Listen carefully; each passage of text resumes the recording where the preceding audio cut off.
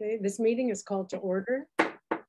This is a meeting of the Lincoln Heights Neighborhood Council. This is a general board meeting. It is September 15th. It's Thursday at 6:06 p.m. I'm Sarah Clendenning, president, and I want to thank everybody for coming out tonight. And with that, we're going to do roll call. Secretary Sanchez. Sarah Clendenning. Present. Ben Wadsworth. Present. Vincent Chente Montalvo. Present. Fernanda Sanchez, present. Nancy Stella Soto. Present. Benny Madera. Present. Annalie J. Haar. Present. Melanie Bolamo Shiplet. Here. Didier DeLizer. He's not here. Jared Gunsberg. Present. Diego Julian Zapata is not here. Gil Arevalo. Here. Richard Gato Ortiz is not here. Steve Lucero. Here. Selena Ortega. Present. Esmeralda Landeros. Present. That's 14 members. We have quorum. Excellent. Thank you, Secretary Sanchez. Okay, with that, we're going to go on to item number 2, public comment on non-agenda items, 2 minutes per person. So if there's anybody from the public who has something to say about something that's not on the agenda, please raise your hand or press *9. You have 2 minutes to speak.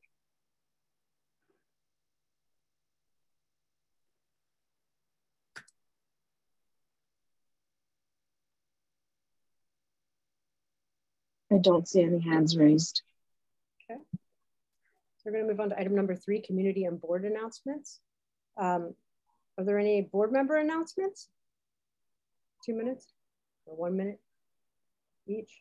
Raise your hand, board members, if you have any announcements. No? All right, so we're going to go to community announcements. So if there's anybody from the community who has an announcement, you have 2 minutes to make your announcement. Please press *9, right? Or raise your hand. We have Juana Lambert from LA Boys and Girls Club. You have 2 minutes to speak. Okay, Juana. Hello. Hey, hi. Can you see me? I can't see me, but I can see all of you. How are you? Okay.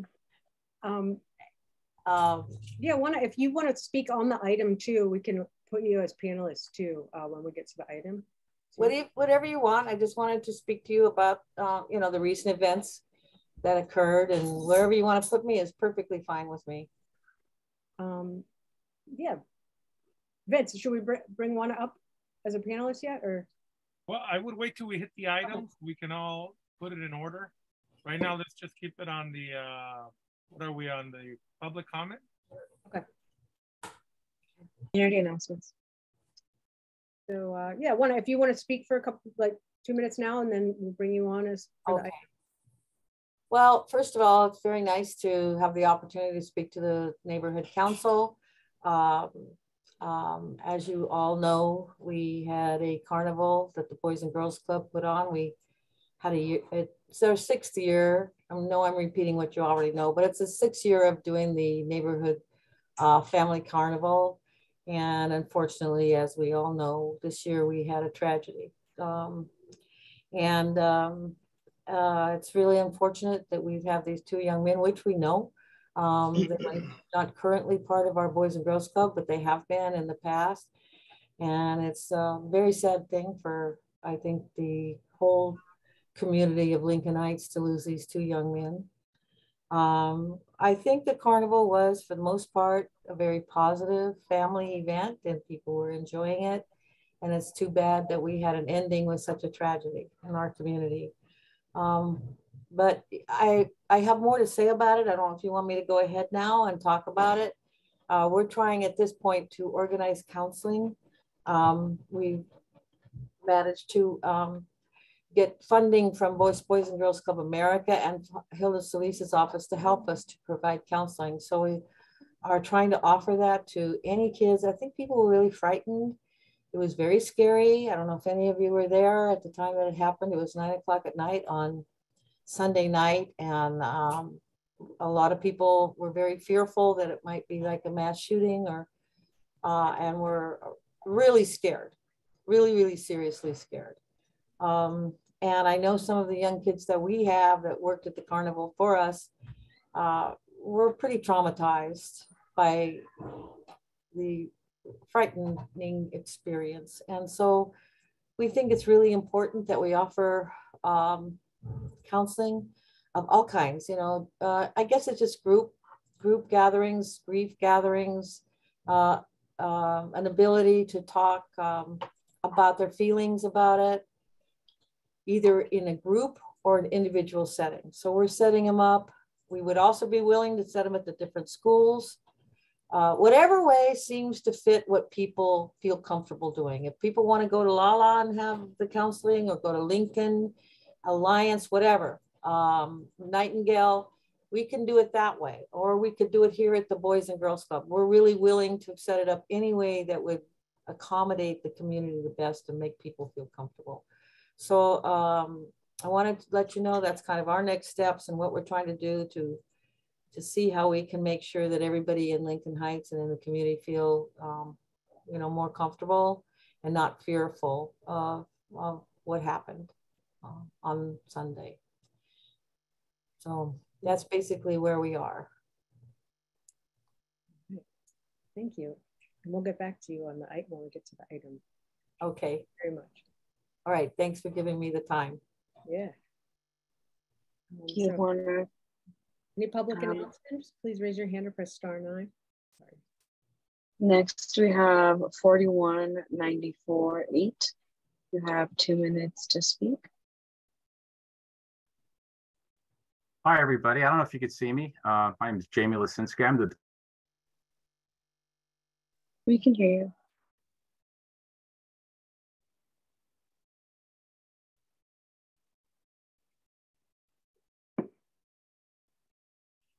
I talked to you, it was actually before COVID, and then I left the mayor tagged me to manage the COVID testing sites, and I did that for 1.5 years, and I'd come back. So I wanted to kind of reintroduce myself. Chief Gene Bernardczyk and both Chief David Spence, who are my release in Battalion 2, they've retired. I still have another 1.5 years before I get to leave the job. We've got a brand new fire chief, brand new administration, and also just let you know the activity in the whole fire department is up like 200% as far as fires. So in our area, it's increased tremendously. Just outside your boundaries, we're in Radio Hill. We've worked really hard with the park rangers to clean that up, but we still constantly are responding to that Elysian Park area right on the boundary, just because of the homeless issue, homeless problem we have there. But other than that, I just wanted to reintegrate myself into the community. And if anybody has any questions, I don't see a chat area, but I was going to put my contact number and email in the chat area. So if not, maybe I'll just email it in the. Does anybody have? Do I email it to you, Sarah? You could. What is your email? You can just say it out loud. Jamie Lisinski. I'm sorry, Jaime or Jaime. My mom's Mexican, my dad's Polish, so it always depends what side of the family I am in with, you know. So Jaime Lisinski, Lesinski at LACITY.org. So it's just my name spelling. And Battalion 2 office, my office is in Eagle Rock. Is there any questions? So is LAFD 1 Lincoln Heights still? Your fire station is Fire Station 1, which is the oldest fire station in the fire department. Okay, cool. Yeah, so the oldest by far, not even close. So it's so old that it has a kitchen separate from the fire department because that's where they built it with horses.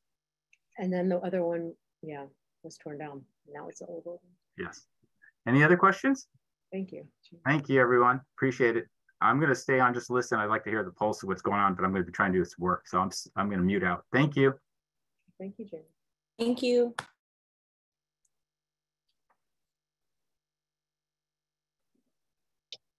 If there is anybody else that would like to make a public comment, please raise your hand or press *9.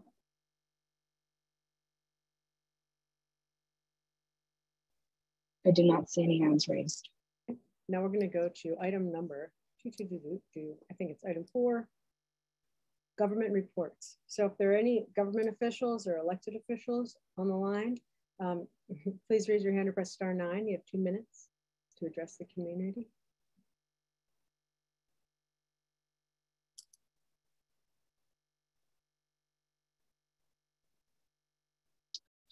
We have Cynthia Cruz. You have 2 minutes to speak. Hi everyone, Cynthia Cruz from Councilmember De Leon's office, the field deputy for El Sereno and Lincoln Heights. Just wanted to share a couple of updates.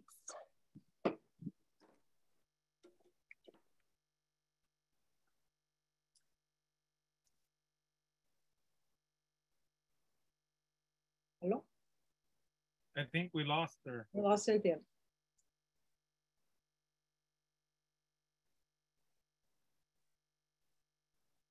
I know sometimes she has bad connection. Yeah, I don't see her on the attendee side anymore. Okay. Well, let's see if there are any government officials or elected public officials on the line who want to address the community. Please press *9 or raise your hand on Zoom. You have 2 minutes.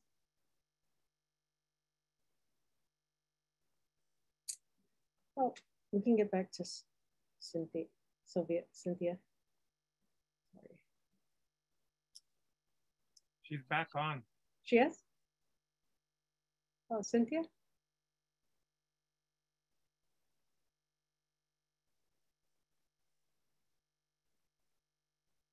Hi everyone, can you hear me? Okay, sorry about that. I was getting a call, so I just exited. Zoom does that sometimes. Yeah, I just wanted to share a couple of quick updates with y'all. The Department of Transportation's speed hump application is going to be opening up finally after about, a year and a half maybe that it hasn't opened for new speed hump applications on Thursday, October 6th at 9 a.m. And it's going to close when they receive about 375 applications, roughly about 25 from each council district. So if you guys, know any folks that are interested in applying, any streets that have been maybe meaning to get some speed humps, please spread the word. It's October 6th, and the application is going to be online only. But when October 6th comes, if you go to their website, the link will appear so that they can go on there and begin the application process for that. So that's on the October 6th. Also, I wanted to share that HACLA will be opening their Section 8 housing voucher waiting list lottery applications. So for folks that are interested in Section 8, October 17th, they will be reopening that after 5 years. And it'll open just from October 17th to about October 30th.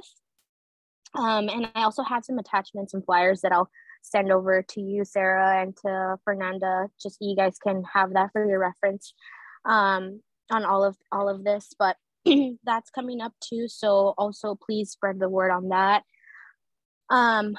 And our monthly bulky item bin is going to be in Lincoln Heights this weekend, 2345 Lincoln Park Avenue, for any bulky items that folks in the area might want to drop off.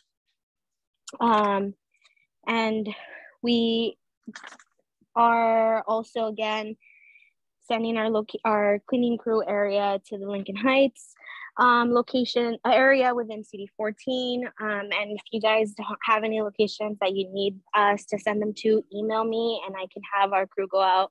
They'll do power washing or anything really, any maintenance stuff.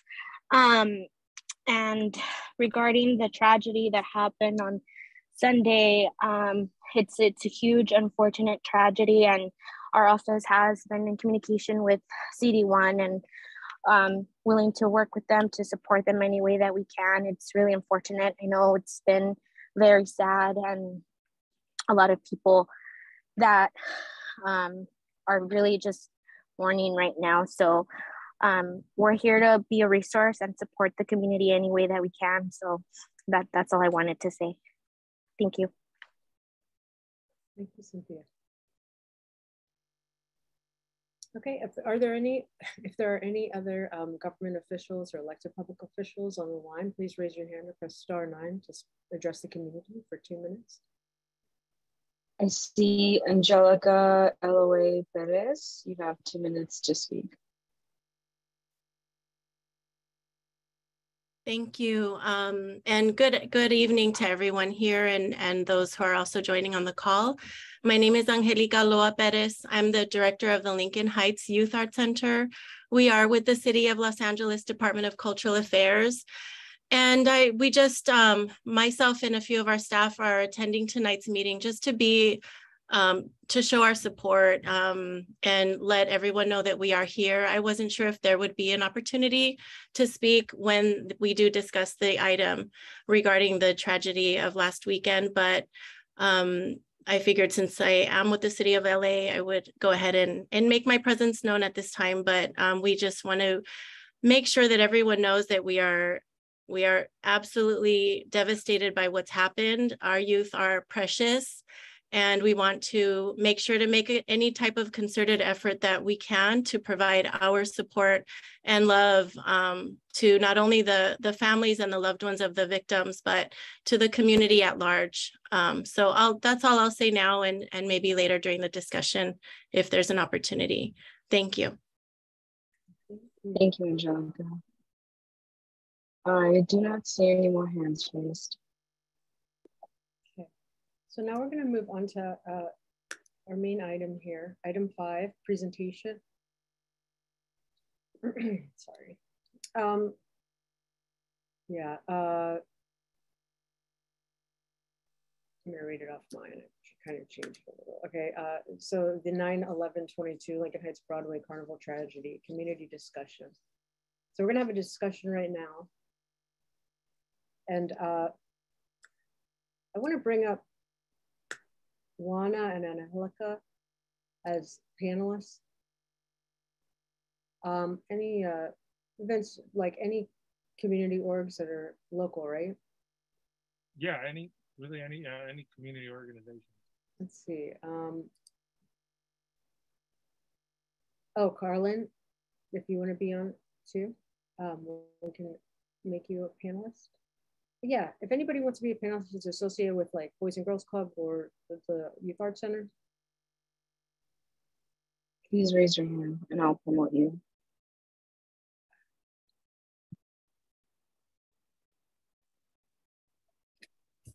Okay.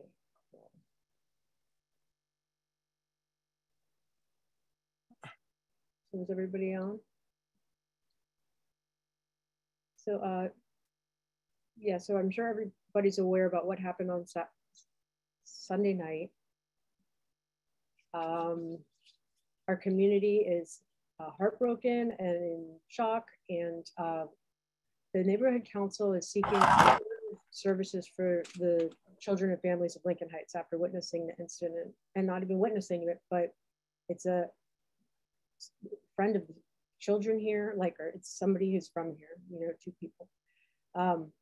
So we've invited community orgs and Boys and Girls Club to sort of brainstorm about, like, we want the community to define like what it needs, you know, instead of it being imposed on us. Vince, do you want to talk a little about this? Yeah, I mean, first about our letter. Yeah, I just want to say our condolences go out to the families. This tragedy really shook the community to its core, but it also raised a lot of important issues about guns, mental health, and things that our council is searching for, right? Because I think today we even have a letter where we want to write, where we can get some of the resources from the city, but also how does a family that's part of our community kind of get back, not that we will ever get back on track 100%, but how can we help them get to that point where we have support both for financial and mental health and really anything to rebuild as much as we can from that. And also for the community members, you know, whether people were there or not, any type of shooting is a tragic event for anybody. including in today's time when we're seeing them more often than not, and there's really no resources or any place people can go to have this type of discussion, right? Because there's just so many emotions running through. And I think the council took the time, the Lincoln Heights Neighborhood Council took the time to make this platform so we can be able to have that discussion, as tough as it is, but also to come together in a time of need for some of our most precious community members that we lost. And I think we have a lot of good-hearted people in the community and a lot of good-hearted council members here. And so I think this is the best platform that we can do, and get a letter out to get not only District 14, but really all districts should have a plan in the event of an incident like this happening, because we're going to need a lot of not only funding, but ways in we can discuss this openly in public so that we can begin a healing process from it and hopefully prevent these things into the future. So I'll pass it on to Councilwoman Fernanda. Before moving on to discussion, I just wanted to offer a moment of silence for Winfred Lee and Javier Mejia, if that's okay with everybody. Yeah.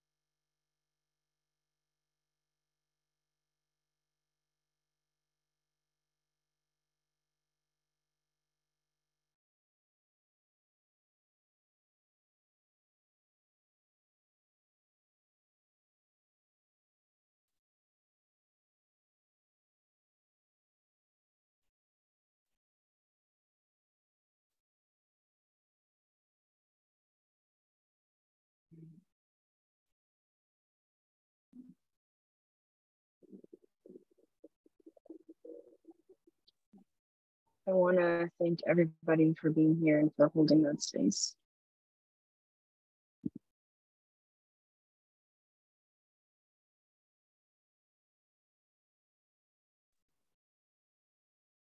Right. So now we're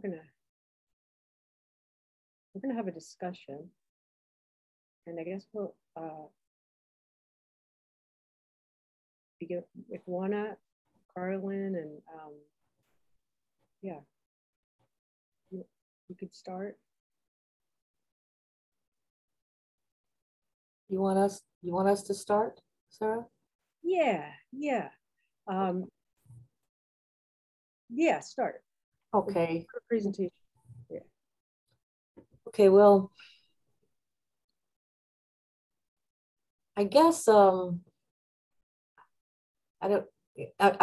talked about the carnival and that we set up the carnival, and that was the intent is a friendly family event for a weekend that's like an affordable event for families. And we've always seen some families will come and buy 2 little tickets for their kids because that's what they can afford, or another family will buy $200 worth of tickets. It's amazing.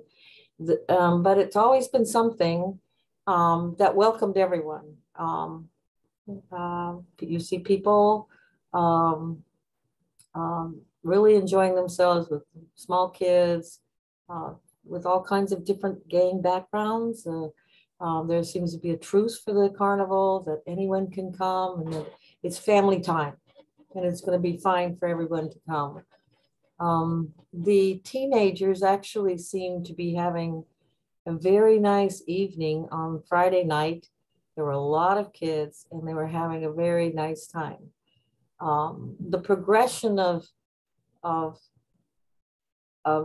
difficult interaction between teens escalated, I guess, on Sunday particularly. And there must have been some on Saturday, but it seemed pretty, from my perspective and from a lot of people's perspective, like it wasn't too much. It wasn't outside of the perimeters of the actual carnival.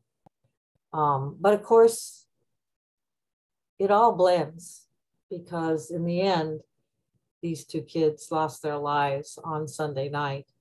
And so it involves all of us. It involves all the people who went, and it involves all of us who are involved in it. So I guess from our perspective, what we're trying to do is see, as I said before, Sarah, what can we do to offer the community, work with the community to see if we can help kids in particular, but anyone really, adults as well, that feel very uneasy after this happening, to make sure we can, you know, come to grips with what happened and move forward. And that's what we're trying to do. And we do not, we have some guidance. We do have a particular gang grant that we have that's from the state of California, but we do not actually have a lot of funding for counseling. So we have been offered some help so that we could do this. And so I guess what we're talking to you about is, what would you like to see happen? What would you like to see offered? And how would you like to see it happen? I mean, would you like to see it at schools? Would you like to see it at the Boys and Girls Clubs where kids feel comfortable, or both? Or, you know, what do you as community representatives think would be a good way to see what we can offer, and us be a part of it, if you want us to be, and see what we can mend, or see what we can heal.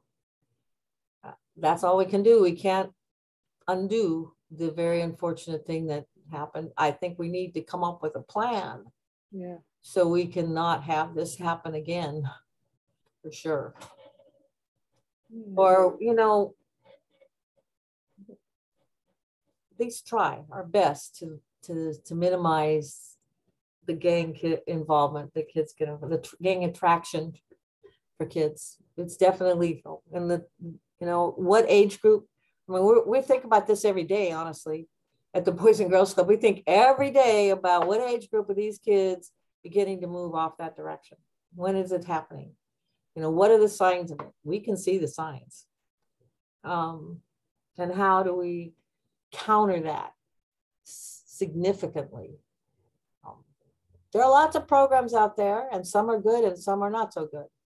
But what can we do despite those and with those to stop or to be effective in our efforts to make sure that attraction is less attractive, and that we're keeping kids involved in things that are going to be productive and not end up in this tragic way for a 17-year-old or any other age.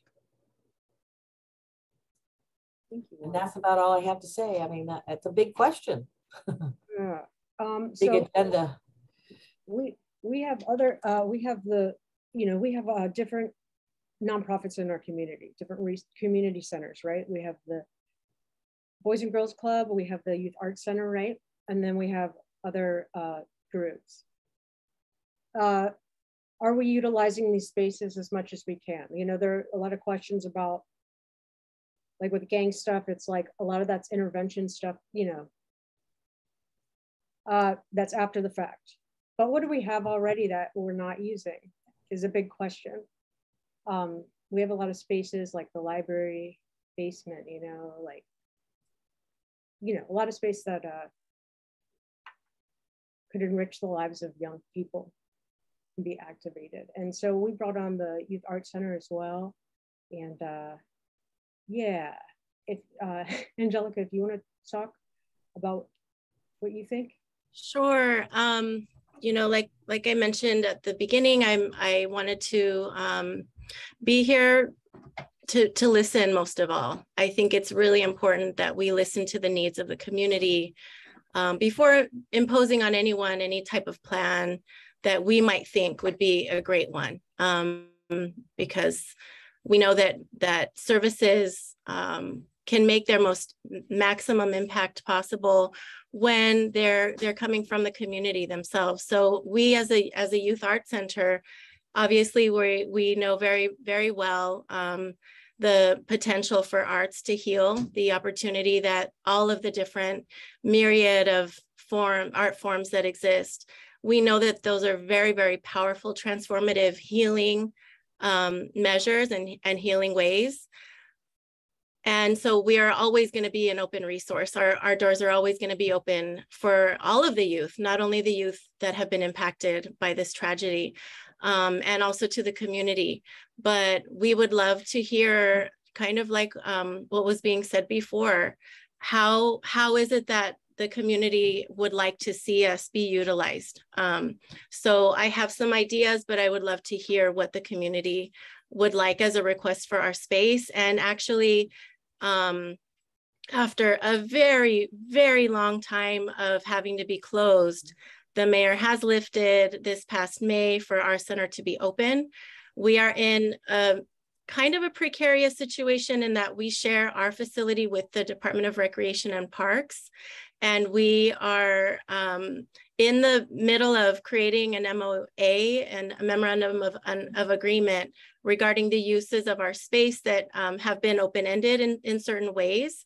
And so we felt that the pandemic would be a time to address those things so that we can move forward in the safest and most healthy way possible for the community during an ongoing pandemic. But I'm very happy to say that we'll be opening. We are already open, and we are there more and more each day with staff. Starting with staff, we have a lot of things that we're doing internally to get ready, but our classes are going to be open to everyone October 24th. But like I said, I would love to hear how other ways that we might be of service. Angelica, where are you? Where are you located? We're located at 2911 Altura. So we're on the corner of Griffin and Altura Street, 1 block north of Broadway. Our actual building used to be a church. There's a whole cluster of churches where we're located. And we've been open since 2011. So we're still getting discovered by community folks. And we have a lot of wonderful families that are involved in our classes and have been even during the pandemic, which has been really wonderful. So that's the center there with the skate ring. Am I correct? That's right. And that is where the Department of Recreation and Parks comes in. Yes. They oversee the skating rink. Right. Okay. I'm very familiar with it. Yes. Yes. Good. Carolyn also is with Boys and Girls Club. If you just want to, hi, Carolyn. Hi. Well, I mean, I think hearing from the community members is the most important thing, as everybody's saying. Maybe if everybody isn't comfortable coming on these meetings, maybe we can find some other way, to get people's input. Is it an ask for comment on social media? Is it a survey that goes out to all the schools? What do the kids want to see? What do the families want to see? And then putting together pieces so maybe we can, work better together to coordinate with grid intervention, with ourselves, with the arts programs, with Lincoln Heights tutorial program. There aren't a whole lot of service providers based in Lincoln Heights. It seems like there are some on the periphery where their priority may or may not be Lincoln Heights because they have to serve multiple areas. So how do we strengthen our organizations that are right in Lincoln Heights that are dedicated primarily on the Lincoln Heights community, and how do we work together? I think is one of the important questions for me, and how to best get the input from the community, both now in this meeting, but maybe some other ways as well. Cool. Fernanda, do you want to take the wheel? We're gonna see what the community wants and needs, and so we're gonna go to the community discussion now. So if there's any community members that want to speak, just raise your hand or press *9. We need to gather your input. We have Eli. Hi, how are you? You know what? I've been in this community for many years, over 40 years. And like the Boys and Girls Club, do you guys have like any kind of parenting classes? Because you have to start them young. You have to start them at home. Is there any way to have parenting classes that are mandatory for the parents that are sending their children, maybe once a week, an hour a week? Because if you start them young, you know what I mean? I remember when I had my children young, you know, when they were going to preschool and kindergarten, we had these mandatory parenting classes, which honestly, as a young mother, it helped me tons. You guys, you know what I mean? You guys are servicing the community, but are you servicing the parents in that way? You know, you're saying that, okay, you guys see the signs of gang. Are you making referrals to like Barrio Action where they can work alongside with a social worker if you guys see a fight going on, or if you see a child displaying, you know, those type of likings? You know, sometimes what I see around my neighborhood, it's generations of gangs in that same family. You know what I mean? Where the kids grow up looking up to these older gang members, thinking that's a cool thing. Well, maybe, you know, the parenting classes and teaching them another way of being would really help out, because, you know, the funds come in through our community. You know what I mean? That fair that you guys had, you know, it brought in a good profit for you guys, you know, and, you know, the tickets are honestly outrageous for our community. You know, it's not feasible. These, you know what I mean? You're working with, you know, with low income, and, you know, you need this many tickets. I really see it as unfeasible. And, you know, I kind of boycotted them because honestly, you know, the cost, I was like, are you kidding me? You know, each ticket is $1, one ride is $5. You know, that's not feasible. But honestly, working, you know, at the Boys and Girls Club, and maybe seeking out those resources, looking for those parenting classes, and having those parents attend those classes as a mandatory, mandatory weekly meeting, that might help them, you know, start them off young. I'm sorry if I'm taking up too much time, you guys. I'm kind of busy too. I'm working right now. So I just wanted to say thank you for giving me a few minutes. Thank you for your public comment, Eli. We have iPhone. Hello, my name is Francesca, and I am representing the Northeast Lincoln Tigers. We are a youth nonprofit organization based out of Lincoln Heights. Majority of our football players and cheerleaders were visiting Sunday evenings fair. So I was very I wanted to hear what the meeting was about and what resources were going to be provided, because a lot of our families were kind of upset. You know, it was a very tragic incident that happened. And just hearing about the art center, you know, I wasn't aware of that. I think if you could provide any information on social media that I can provide to my families to help open up more doors for the community of Lincoln Heights, because like you've mentioned, I don't see much for the youth other than the Boys and Girls Club. I know Plaza La Raza has a lot of events for them too, for the youth or the children. So I just wanted to speak up as far as like a support, anything that our organization can do or shed light on, because we do serve a lot of families within the community. Thank you for your comment. May I respond, or should I wait until the end? Let's wait until the end. We have Daisy.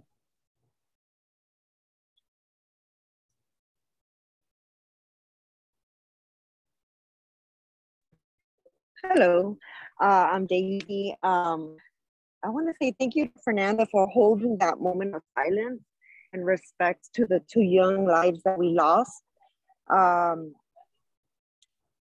Also, I've heard good things about the art center right there on Griffin, and I've never been to it. My kids are a little older now. They're like in their late teens. I have one who's 19 and he's on the spectrum. And when he was younger, he got rejected by the Boys and Girls Club because of his defiant behavior. And I ended up taking my kids to the Boys and Girls Club, Salesian Boys and Girls Club, and they really thrived from that Boys and Girls Club. And I'm forever grateful for that Boys and Girls Club, because they do have a lot, they in particular have a lot of resources, I think, that are useful for a kid. So in reference to the question of what can this Boys and Girls Club do to help our community, I think they should reach out to Salesian and see what they're doing to help, or to work, or what are they doing to work with their community, and how is it that they're thriving? Because I think that they're doing something positive. And I say that per the own experience that I have. Also, in reference to the parenting classes, I've taken parenting with Dr. Rebecca Ogos, and she's located in downtown. And she's a very, very good psychologist and instructor.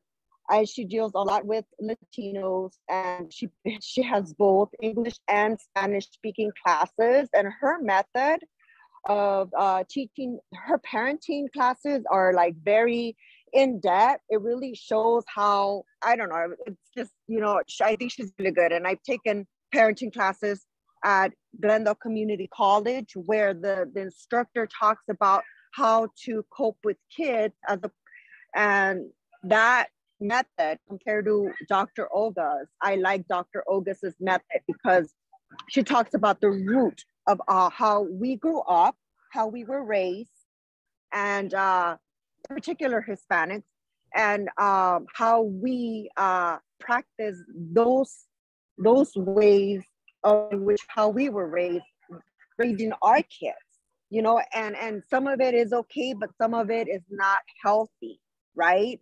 So I would really consider her if we're considering like, hey, you know, parenting classes. But yeah, that's all I have.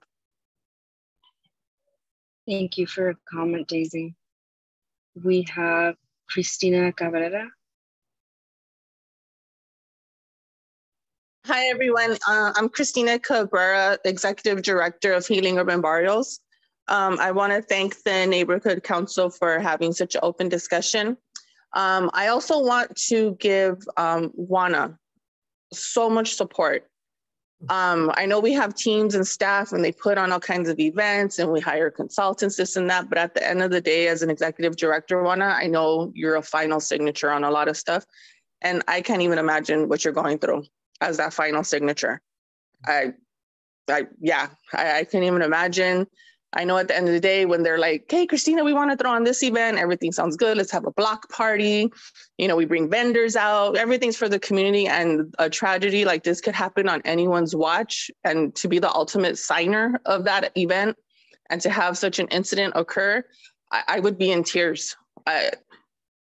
So Juana, you have my support during this.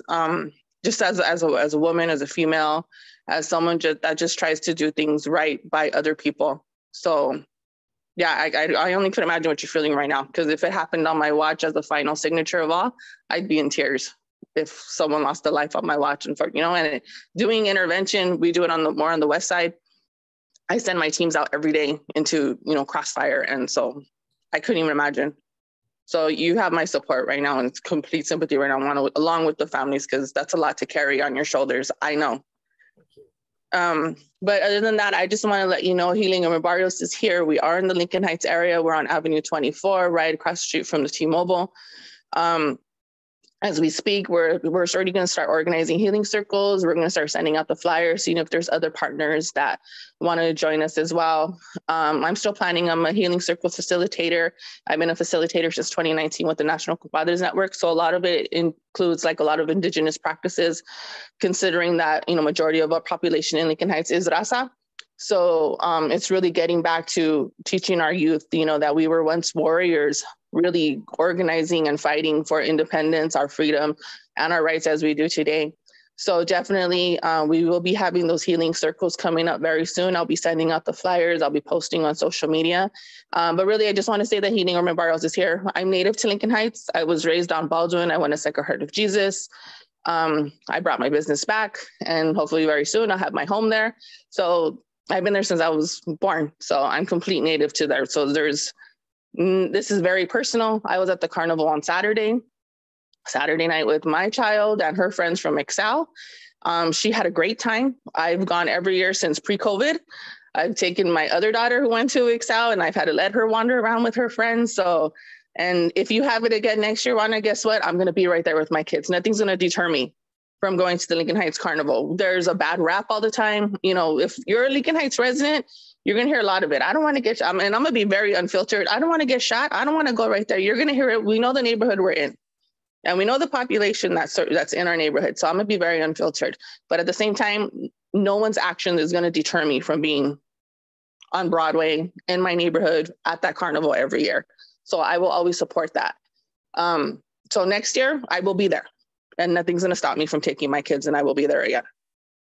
But other than that, just Healing Urban Barrios is here for the area of Lincoln Heights. It is very personal to me.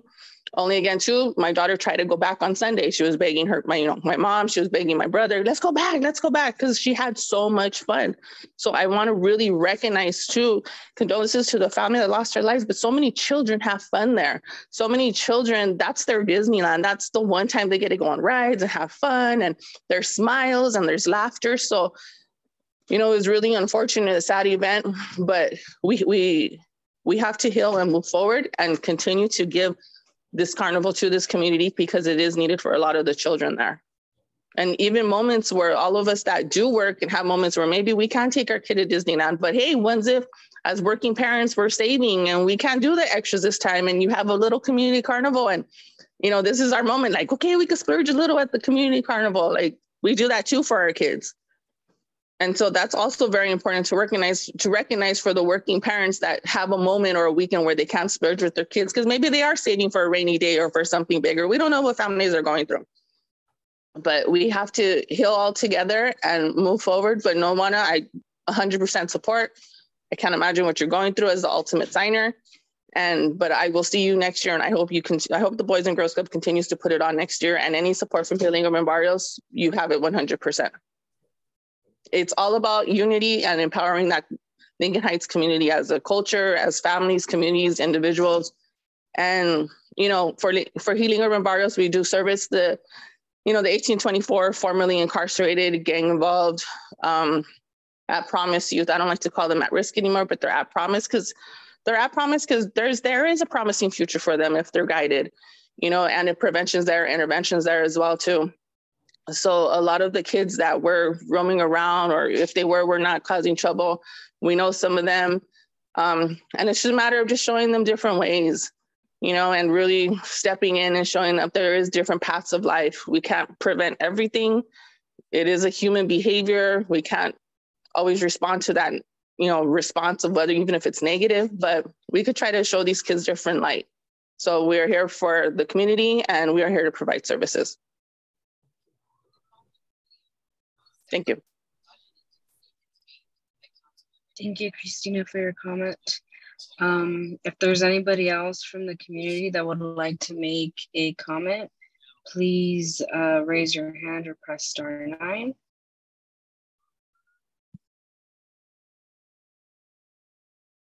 You want to make a comment about what, you know, if your children were affected from seeing this, or what you think your children need? Or if you're with the schools, or any comments, just raise your hand or press *9. We really want to hear from the community.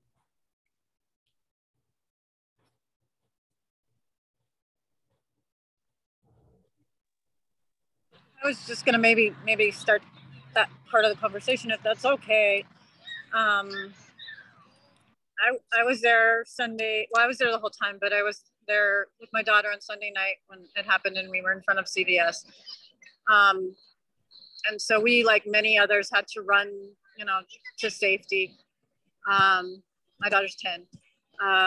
And so, you know, we're real concerned about not just, I guess, just the array and the variety of different experiences people had, you know, anywhere from teens who were conducting CPR to try to save their friends' lives, to those who had to run for safety, to those who've just heard about it from other people and kind of experienced some secondary trauma.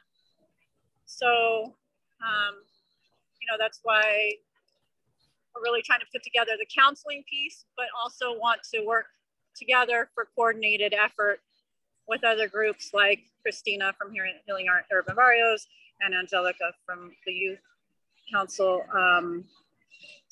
You know, so if people have had those different types of experiences, maybe we don't think it's trauma because we didn't actually see the gunshots, but it's still pretty traumatic to have had to run for safety, or even just hearing about all of this and being scared to go out, you know, in public, and things can really affect the kids. So, you know, please speak up, or please reach out and take advantage of any of the counseling services we can provide, or let us know what other things can be done.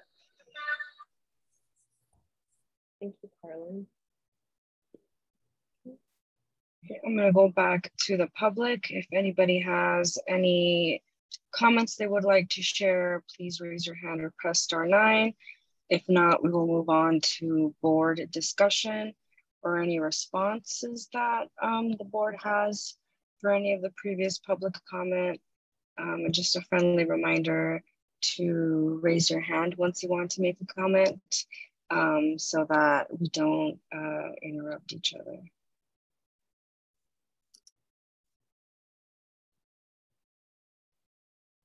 I do not see any hands up from the attendee side, so I'll go ahead and move on to the board. Before I move on to the board, I did want to provide Angelica the opportunity to respond to, I believe, Daisy's question. Yeah, and Fernanda, we're not on the actionable item yet, so we can just continue the conversation with whoever raises their hand on both sides. Pretty much, yeah. Sorry. Very good. Thank you so much, Fernanda and Daisy. And I'm so glad that you are here, first of all, Daisy, to represent Lincoln High School. And we have made many presentations at Lincoln when in the pre-COVID days. We've been there many times to perform with our Son Jarocho musicians, but you have a large campus. So I'm always actually really happy to hear from someone who doesn't know about us, because it's another opportunity to provide information and inform you on our services. So for everyone who may be interested, Daisy, you asked for our Instagram handle. Please look us up. We are at dca.lhyac. So that's a really long handle, but it stands for Department of Cultural Affairs, Lincoln Heights Youth Arts Center. And there is where you will find all the information on our services, our classes, our programming. And I did want to also piggyback on something that you said, Carolyn. And also, I believe her name was, I'm so sorry, Cynthia from Healing Urban Barrios. We also started a very similar effort during the pandemic, and this effort was in direct response to the devastating losses that our community has been dealing with as a collective, and also on very, very personal levels. We ourselves lost our own staff member. She was our right-hand superwoman in the office. Her name is Ana Cabrera. Ana Cabrera Cornejo. And then we had staff members also losing, a parent, a grandparent. And so during the pandemic, we started something new called Community Circle. And it was basically called ¿Cómo estamos? How are we? So it was a bilingual community circle that was started to create an open forum space, just a space just like this, for anyone who wanted to come and be listened to, be heard, and provide resources around whatever theme. At first, it was just very open-ended. It was just a space for folks to talk about their loss or their experience with COVID or whatever was going on in their mental health space at that time. And then we started getting a little bit more structured. We started taking themes from community members that were raising, different themes, different things that they wanted to hear about. And so our community circles started responding to themes from the community. And that's when we would bring in guest speakers, professionals. And our community circles are already led by our mental health professional who also offers yoga. So our yoga expanded into mental health and wellness. So I just think that this would be a very natural place, a natural progression for healing circles to continue and give folks around this tragedy space. And as in addition to everything else that is being talked about here tonight.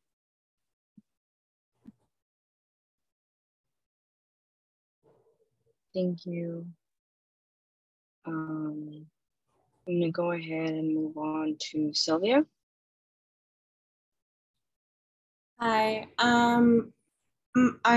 this is more so a question, and not just to the board, but also to anybody who's been chiming in. As a community and the makeup of this community, some of us don't have access to computer, don't have access to internet, don't have access to even the language that we're discussing. What can I do as a representative to get all of this information out there to people who need it the most? Like, for example, like the fact that we have the Boys and Girls Club offering counseling, I think is a huge help to heal a community. The same thing with what we just had with healing urban barrios. But this information, I feel, can be very helpful to people who also don't have access either because of language or any other resource. And I'd just like to ask overall, what can I do if it's hanging flyers or if there's anything else to be able to get this information out wider spread? So for the Boys and Girls Club, we always do our flyers in Spanish, English, Chinese, written Chinese. So we can do printed flyers. We have a large senior population and number of families that come to our food bank every week. That's one avenue we can get some information out, in hard paper form, still written form, but we're open to other suggestions. If there are businesses that are willing to put the flyer up in their, windows or have them on their counters about the counseling and other services, of course, that we provide. Those are some avenues, and certainly open to suggestions for others. We've got a couple others. Big Saver Foods allows us to put our flyers in their bags for the customers, and we can try to get information that we want to get out that way.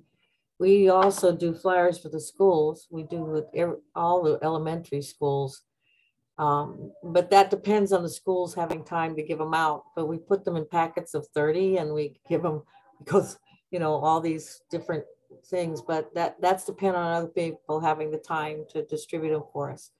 Big Saver has worked very well, and we're very, if that's something that we'd like, the council would like to do, we're happy to do that with other resources beyond the Boys and Girls Club as well. So whatever we can do to help. I appreciate the support and people thinking it is hard to have this kind of a thing happen. I'm just hoping that we can all move forward. No one would ever want to have this kind of thing happen again, none of us. And all we can do is hope that we can work together and do the best we can to get these kids any one of our services that helps them, For those who are into the arts, which I happen to be, that's my background, by the way. And counseling, sports, whatever it takes, that's what we need to do. Connect with whatever it takes, because they all work for some. At one or the other, they'll work. So that's our job. And I don't mean to take up other time, but we're willing to do what we can and what you would like to see us do to make this, you know, positive turn for our kids. Just sorry, this wasn't to put anybody on the spot. I'm your area 1 representative, so I'm right at 5 points. Anything I can do, I'm happy to, if there's any information that we can email Sarah or Fernanda, and if there's any action we can take as representatives to be able to help support you. Thank you. Thank you, Sylvia. I do see a hand up in the attendee side, Cristina. Hi, everyone. To your response, for those that in need of computer time, on Wednesdays, Healing Urban Barrios, you could call and make an appointment. So based on availability, and use our computers. We have laptops and we put them out for everyone, for the public. And then they could come and they could use computers if needed. And as far as the healing circles, part of our planning process, the team's just going to be doing street outreach up and down Broadway and all the different streets, daily workmen, just passing out the flyers. The businesses have always been great with putting our flyers on their windows, and they're all very welcoming. You know, I love my neighborhood. So you'll hopefully with the next couple of days, you'll start seeing the flyers up in businesses, schools. We have the relationships with the schools as well, definitely, because a lot of our youth have been previously incarcerated. So we work with those youth, so they'll be up at the schools as well. And then, but yeah, if anyone needs computer time and needs to borrow a laptop, please feel free to come into the center on Wednesdays. Thank you, Cristina. I'm going to move on to Melanie. Hi, everyone. Thanks everyone who's here. It really means a lot. I have a couple comments. I walked the neighborhood and spoke to my neighbors, especially ones who I knew were at the carnival, and asked them what we could do to support them. So my neighbors down the street have teenage girls who were present and who lost a friend that night. And what they told me is that they would like to feel safe when they leave school. So, you know, while getting to programs and having these things that are available to them are great, I think in the immediate, if there's some way for there to be not a police presence, but a community presence for these kids as they're leaving school in this interim time, that's what they have asked for. And these are the kids directly affected by the tragedy and what happened. These are the kids who were there with them. So that's what they're asking for. So I know we're talking a lot about what the community wants. That was a comment that I got. Another comment that was made while I was talking with my neighbors is expanding their access to safe spaces. And that started a very big conversation about our open spaces. And so I hope that this energy that we're bringing here to our after school programs, to our community programs, that same energy can be brought, you know, in our fights to keep our open spaces available to the youth of our neighborhood, such as Flat Top, the park, etc. Also, I think CD14 is still here. This is more self-serving. This wasn't a comment from the neighborhood, but I think it's important that the council finally has a physical place to meet and to serve the community. And I don't know if CD14 has any resources available to us so that we can finally have some kind of brick and mortar building where we can be with our community members and provide them with whatever support that they need. And also to any community members that are here tonight, first of all, thank you. And second of all, I don't want you to feel like you have to come to the table with any ideas or what you think you need. If you just want to talk about your experience or how you're feeling, please feel free to speak up. We're just here to listen. And lastly, if there's any way in the future, I love the carnival. I have gone every single year with my children. We were there on Saturday. We had a great time, mostly because we got to spend time with our neighbors, our community members, and ran into the business owners and just enjoyed the people of Lincoln Heights. I do think if the carnival could be affordable, it would make it more accessible to our immediate community. That would be something I'd love to see in the future, so we can get more people participating in it. Thanks for your time, everyone. Thank you, Melanie. I do see another hand up on the attendee side. Daisy? Hi, I just really want, hello? Hey. Okay. I really just quickly want to say, I don't know if this is something that the Boys and Girls Club does, but I do agree with one of the previous attendees who said that the prices there at the fair were a little expensive. They were, because I walked by and I saw, I was looking at the food. So I took a walk on Saturday night and I did see that some things were like somewhat overpriced.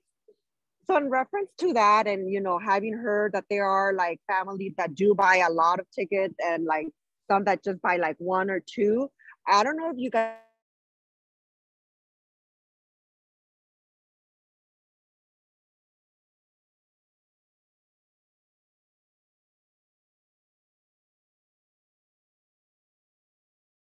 I'm so sorry, Daisy, you cut off. Did we lose her? I think we did.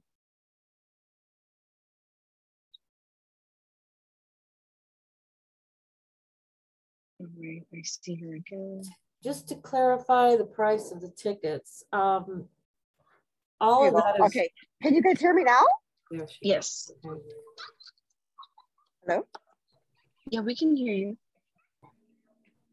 Okay, so like I'm like thinking maybe next year if this event is put on again, can you guys like, or do you guys sponsor, have parents or families, like something that helps sponsor tickets you guys could pass out to those that are you know, that cannot afford to buy more than two? That's just food for thought. I don't know, an idea. I don't know if you guys heard me. You did. In Thank you answering, so much, Daisy. do you want me to respond to that or not right now? Mm-hmm. Okay. Hi, Daisy and Melanie and others who, the price of the tickets is of concern. It's of concern to us as well. We have no control of it. What we do is we contract with this company that puts on the carnival, and then we provide just some of the accessories, like we don't do the security anymore. They handle the security because they had quite a bit of security there, but they handle that and they handle most of the things. We just handle the cleanup afterwards and a few of the things that all of the parking, the city traffic control and all that, we pay for that.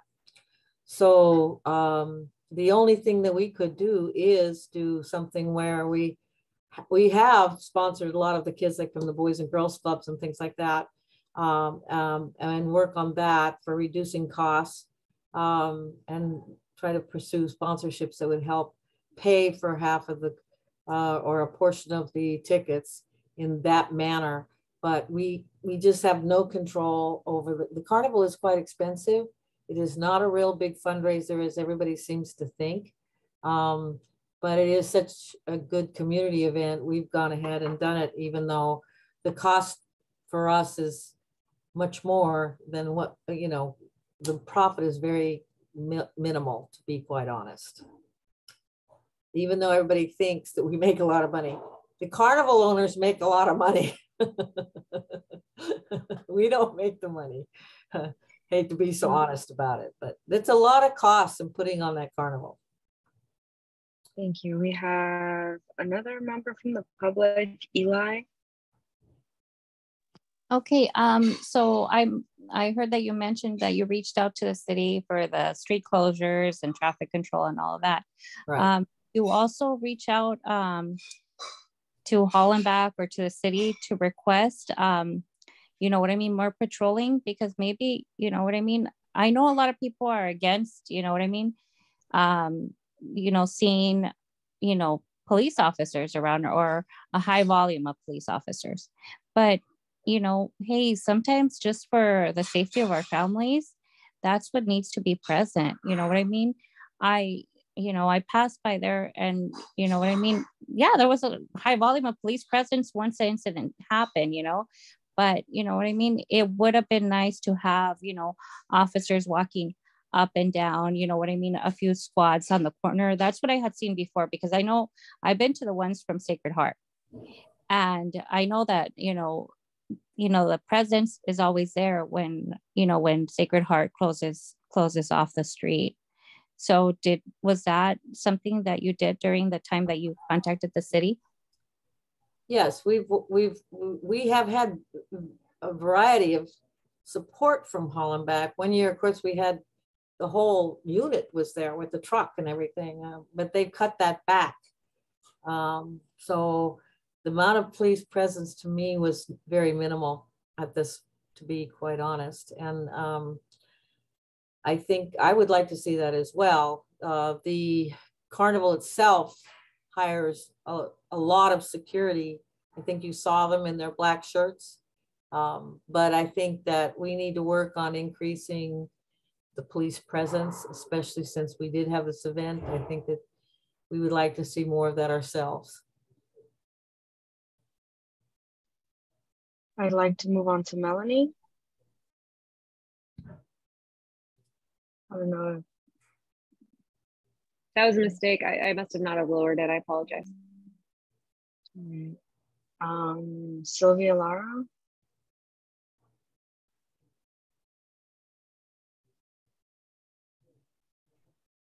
Hi. I agree that,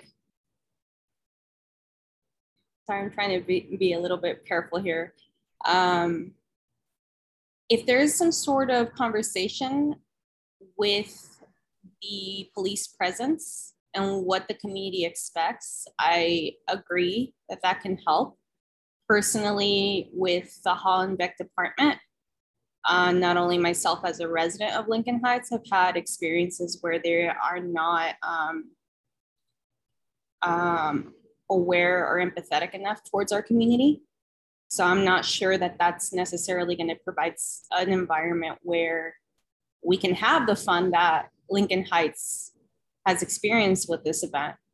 And that's not just of a personal experience, that's of friends that have also experienced this as well. And friends that were at that carnival and witnessed the aggression and the ego on part of the Hollenbeck department in response to this when people are grieving. So if there's some sort of conversation with this department on what to expect and what empathy level we require of them, I agree that that can be helpful, but otherwise I'm not sure that it necessarily helps. Thank you for that, Sylvia. Next we have Sarah. I have a little list that I made here. So, you know, I saw the video and the time span it took for the ambulance to get to the victim on Broadway, and it was almost like 20 minutes or longer. And the people who were trying to do CPR on him, his friends, were going to put him in a car and take him to the hospital themselves, and they didn't because they were told to get away. And they're living with the feeling that if they would have done that, they would have saved their friend. I feel that it should be mandatory. Like, I don't think the police would have made any difference in this. It might have made it worse. I've seen the most recent critical incident videos that have happened in Lincoln Heights of use of force, of shooting into like oncoming traffic and stuff like that. It probably would have made it worse. But it should be mandatory that there's an EMT on site. And usually we have LA Fire Department #1, they're the paramedics that serve our community, like first responders, right? So I'm so vexed as to why it took so long, why these kids were on the sidewalk for so long, just laying there. Not one medic there. And that should be like, besides the police conversation, that should be like one of the most important things, right? You have rides where kids could fall out, whatever. That's suggestion. Yeah. Oh yeah, suggestion. Now this is such like a recent, it's such a big trauma, right? I feel that there should be like a drop-in center on Broadway, like almost like a truck.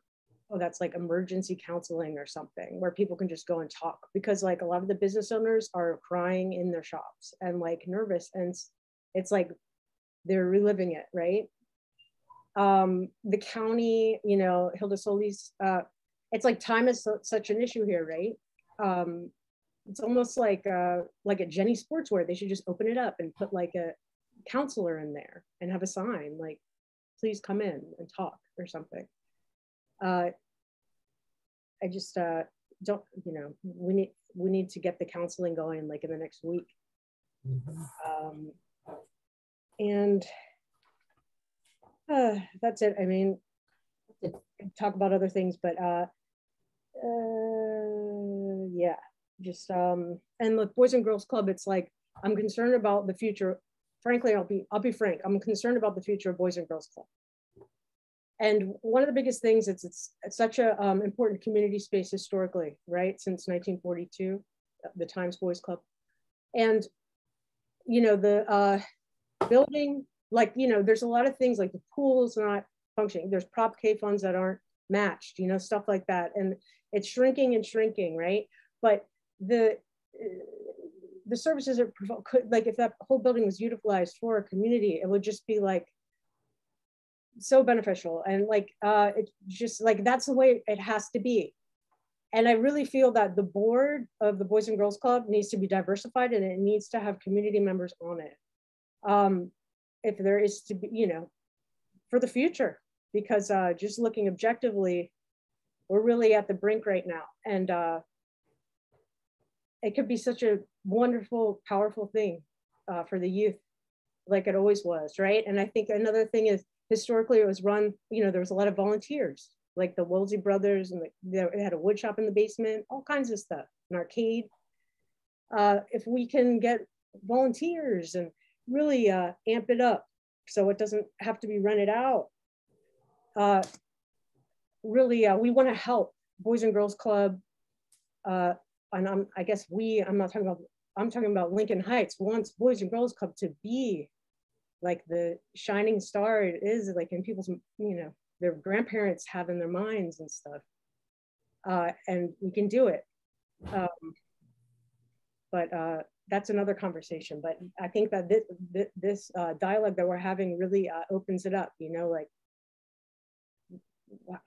yeah, the community is kind of thinking about the resources that it has already and how to utilize them. It makes me happy that we're having this conversation. Yeah, that's all I have. Sarah, that's wonderful. We'd love to have us be the shining star. We'd love to have our pool open. You know, we just redid the ceiling in the pool. It's a pool that is takes a lot of money to redo because it's built in 1950. The building is in 1950. We've got people that say it's ugly and we need to tear it down. And we keep saying, well, we don't think it's ugly. We think it's really a wonderful part of the history of Lincoln Heights. And we fight that battle. We fight the battle with developers that come all the time and see this wonderful big piece of land where they could put a bunch of stuff. I don't know if I should be mentioning that, but it's an ongoing battle because it's one of the few pieces, large pieces of land left.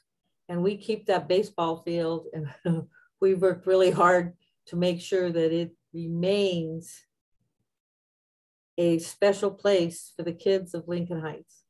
And that being said, it is also a very old and costly building to keep up. So when you mentioned the Prop K money, which is right, if we could get some more funding, we've been working on that to redo the pool.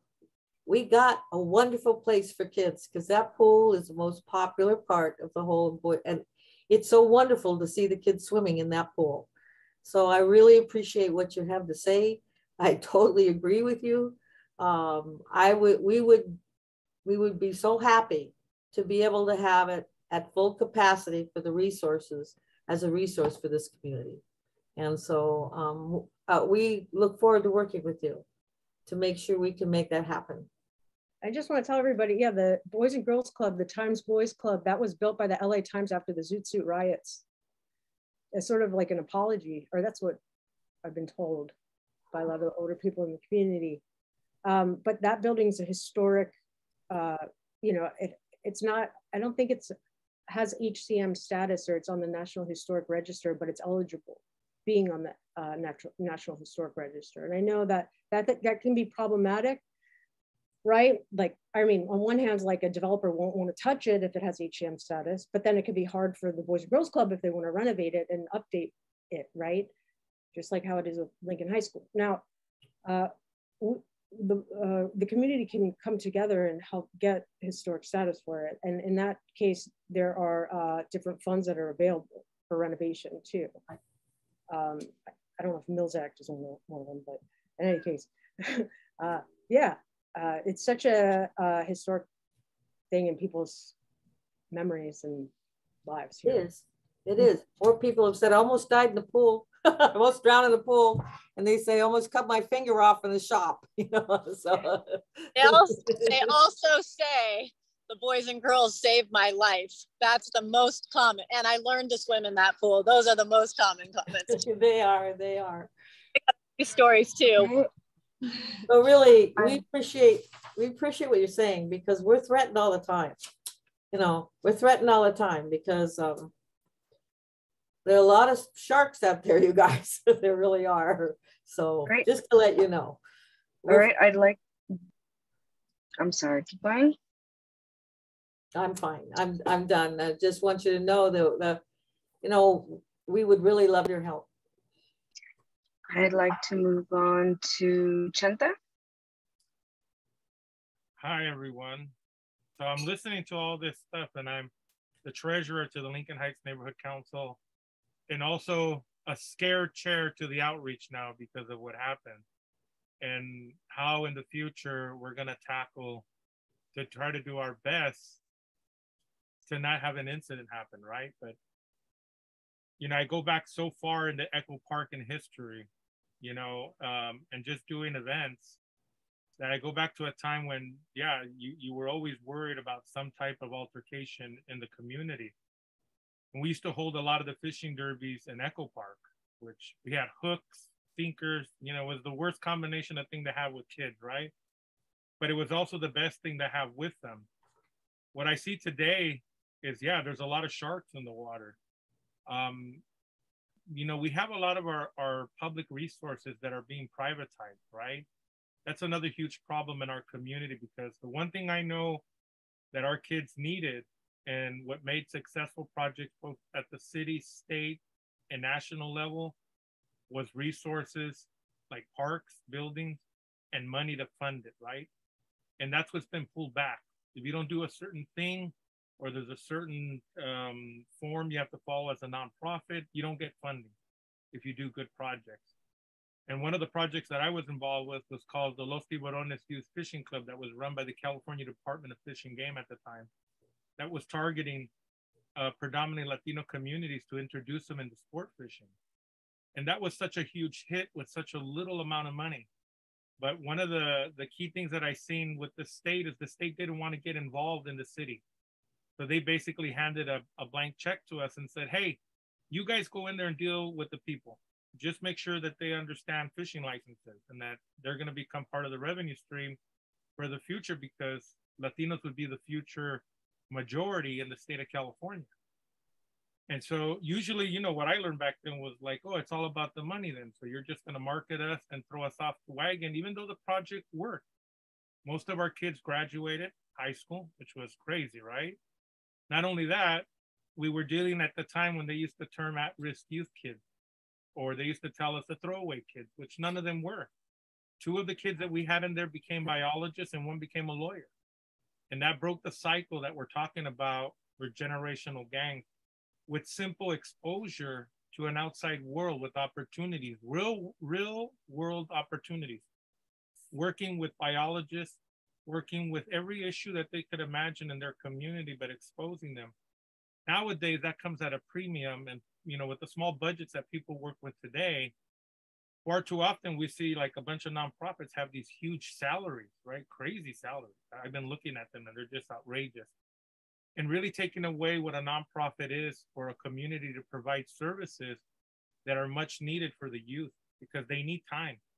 We have a situation right now, even in one of our baseball diamonds in Lincoln Park, where the Dodger Corporation took over the thing. Now our kids don't have nowhere to play baseball. They have to wait for it to be open, get permission. So that resource is important to a group of kids that just wants to go out on a summer night instead of going to the streets looking for mischief sometimes, and sometimes mischief finds them. And they have nowhere to go. So like Boys and Girls Club, I remember throughout, you know, years, they had good funding at one point. In Echo Park, we used to do a lot of projects, and then it all dwindled away slowly. And I think those are some of the things that we need to tackle with our new incoming, especially in District 1 with Unices, is to really make a highlight on the need for funding for real good community projects. Not the traditional stuff that we're seeing today, not that it's bad, but they need opportunities. They need exposure to the real world, how it works. Far too often we shelter it or we politicize it, right? We gotta be politically correct when we're talking about the issue, when in reality, it's very simple. If you don't got the money, the kids don't have the opportunities. How do they utilize that money? Is it really going to a project that it's enlightening them in a way that it's exposing them to, whether it's sport fishing or, you know, maybe art or something bigger than what we have in our community that would make them grow and make it interesting for them, entrepreneurship. And that it's tragic because I've seen the escalation of our kids go back, all the work that we did in the early 2000s, where we were getting a lot of progress and kids wanting to do sport fishing, they wanted to learn science. Science turned into hydrology and all the fields. All of a sudden, this project was so good and it went away. And we used to do derbies here in Lincoln Heights that had a group here too. And that was tragic to see those types of things go away. So I really think that we need to focus on these type of venues, but also create, I was just in a meeting on the nationwide talk about the violence that's been happening with guns in the US. And one of the tragic things that came out of it from sociologists and psychologists was that they may be the norms, we don't want them to be, but they're happening so often that they're almost unpreventable to some degree. And the question is, if we add more resources for kids programming, can that somehow lighten that, right? But when we see in Uvalde and a lot of the other issues that are happening, that's our backyard. It happened in Lincoln Heights. We're now part of the national number of shootings now, right? And we've been here. So to some of us that lived in the city, we grew up with that. I grew up in Echo Park in the 80s. So that lets you know pretty much gunshots were a norm for us. And that's something that as we start these projects, we need to discuss and build a foundation from them, because I think the city and the funders lost a lot of that. We're seeing a lot of stuff that's happening in the city that's just repeating itself again. All this stuff is resurfacing, the violence. And it's because we don't have a lot of stuff for kids. Things are shut down. And there has to be quality stuff. Because our kids, like I tell them, when they used to tell me you're wasting time with them, I used to say, our kids are as good as anybody else's kids given the opportunity. And we proved that. They can't be doctors. They can't be lawyers. But they need the chance and the opportunity. And we don't have those opportunities in our communities. And I think as nonprofits, that's something that people should focus on. Like in our council, we just purchased speakers. We purchased a screen. We need to get a projector so that we can have some type of like a movie night. And not just one a month when our elected official comes out, right? We want to make them so that we can have them anywhere. Or whether it's an education, a documentary on maybe gentrification, which is another trauma our community is facing. So we're hoping that with everyone, we can unite together, since most of you have locations where we can probably set some of these things up and to bring those resources to them. After all, it was bought by public money. It's theirs. It's for their use, their education. And I think that as a community, that unity is going to be very important, because sometimes we're the only ones left on the front line. Most of the people have left us behind, and we can tell that by the situations we're in. And sometimes we have to pick that up and be responsible. And some of us are in positions to do that. And I'm hoping that after this talk, not only do we unify on the issue of finding out what we need for our community on a mental health issue immediately now, since we're dealing with the tragedy, but also what the long-term goals are so that we can start setting these and start making our community efficient. And hopefully it takes on citywide, that other neighborhood councils and other city councils can take on this project, because it's tragic. We have to wake up. There's no excuse to turn back. That's just my personal opinion. I've been fighting forward all this time, but I see people slip back sometimes into the norm. We cannot accept it no more. These are our children and these are our future, and we have to treat it that way. Thank you. Thank you, Chente. We have Esmeralda. Hi.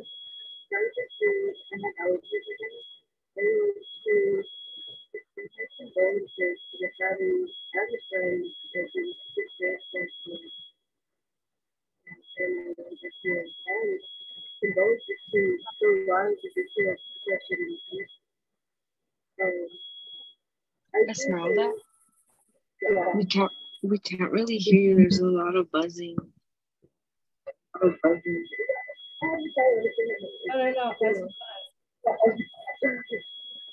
Is it better now? No, it's feedback. Do you have earphones on?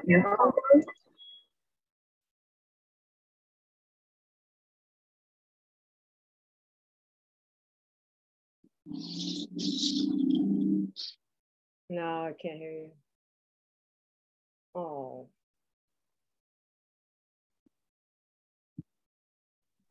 Is it okay to just mention why we're getting her on? We did a deep sea fishing trip last weekend.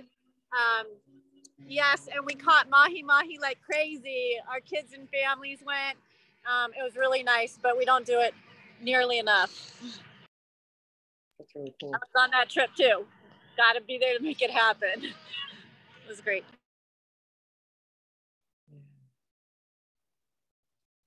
Okay. Oh, well, maybe we'll go to Gil, and then we'll move on to the action items. See if Esmeralda's back. Gilbert? Gil?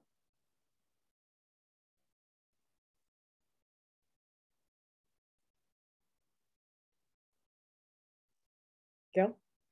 Okay. I just hand down. All right, we have. Okay, can everybody hear me now? Sorry. You know, I've been listening to everybody, and as you all know, I'm not from Lincoln Heights. I came here 7 years ago to help my son out in his business, and he was living in Glendale at the time, and then he's moved on, and the business has moved on. But I came here and was looking around in the city, and I was really appalled. I come from San Pedro. I was a football, basketball, and baseball coach for 25 years in San Pedro. Very proud of it. And we went to the World Series in '89. My youngest son, was not that athletic, so I got involved in scouting, and I have been in scouting and still am in scouting for over 30 years. Now, I was saying that, you know, you have no little league field, you don't have any baseball stuff going on, you don't have basketball leagues, you don't have scouting, you have none of that stuff in Lincoln Heights. It's terrible. I'd love to, I would have, you know, aside from the pandemic, I was going to try and get something go. I'm on the council level of the Boy Scouts, so I know a lot of people. I can get scouting started in Lincoln Heights, but when the kids are involved in sports, it was our family. They have time to do. They have to be out on the field and everything else all the time. They don't have time for this other stuff. And I have heard, of course, that so a lot of the kids in the Lincoln Heights and on the East Side, the gangs are like their family. They take care of them and everything else like that. Well, that's we've got as Lincoln Heights as a family has to take care of their children, and that is provide them with activities and everything else that are wholesome and keep them busy and everything else. But I said I was really astounded that they had nothing like that in Lincoln Heights, and boy, yeah, they sure could use it. Thank you, Gil. I'm gonna go back to Esmeralda. Can you hear me now? Yeah, that's perfect. Okay. I agree that we need more outreach for the teens and preteens. A lot of activities are age restricted, with 11 or 12 being the oldest, and it leaves teenagers out to twiddle their thumbs or get in trouble. I know that's what I did because I didn't have support at home. So if we can at least provide for kids who have nothing to do or need support from, like, if they're not getting anything from at home, like neglect and stuff, the community is there for them. And just increasing more resources for the teenagers. And that's all I had to say. Thank you, Esmeralda. And we have Angelica. Thank you. Yeah, I've been taking some notes. I think it's been a really fruitful and productive conversation, and I'm just really very fortunate to be a part of this conversation.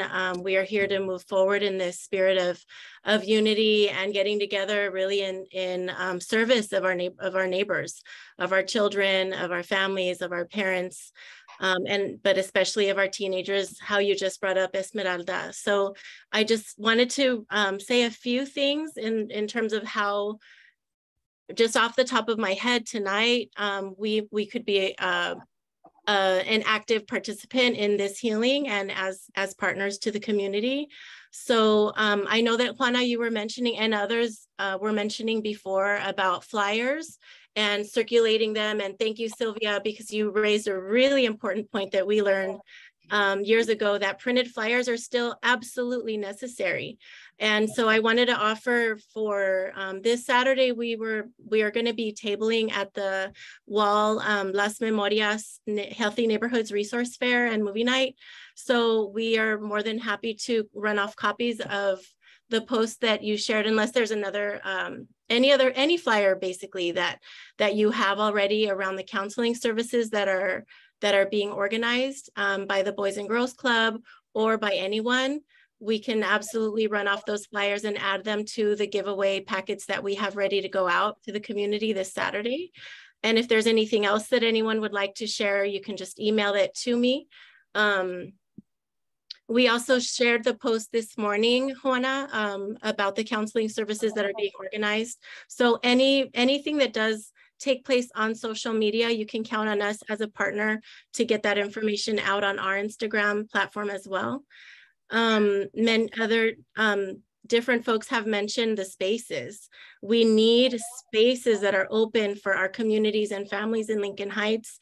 Please count us in as a physical location that can be utilized in this way, whether it's for those healing circles that Juana, at the beginning of the meeting, you mentioned, you know, taking them, whether it be to schools or nonprofit organizations. You can put us on the list as one of those locations if that's something that would be amenable to you all and the families. I would be so happy to work with you, Christina, with Healing Urban Barrios.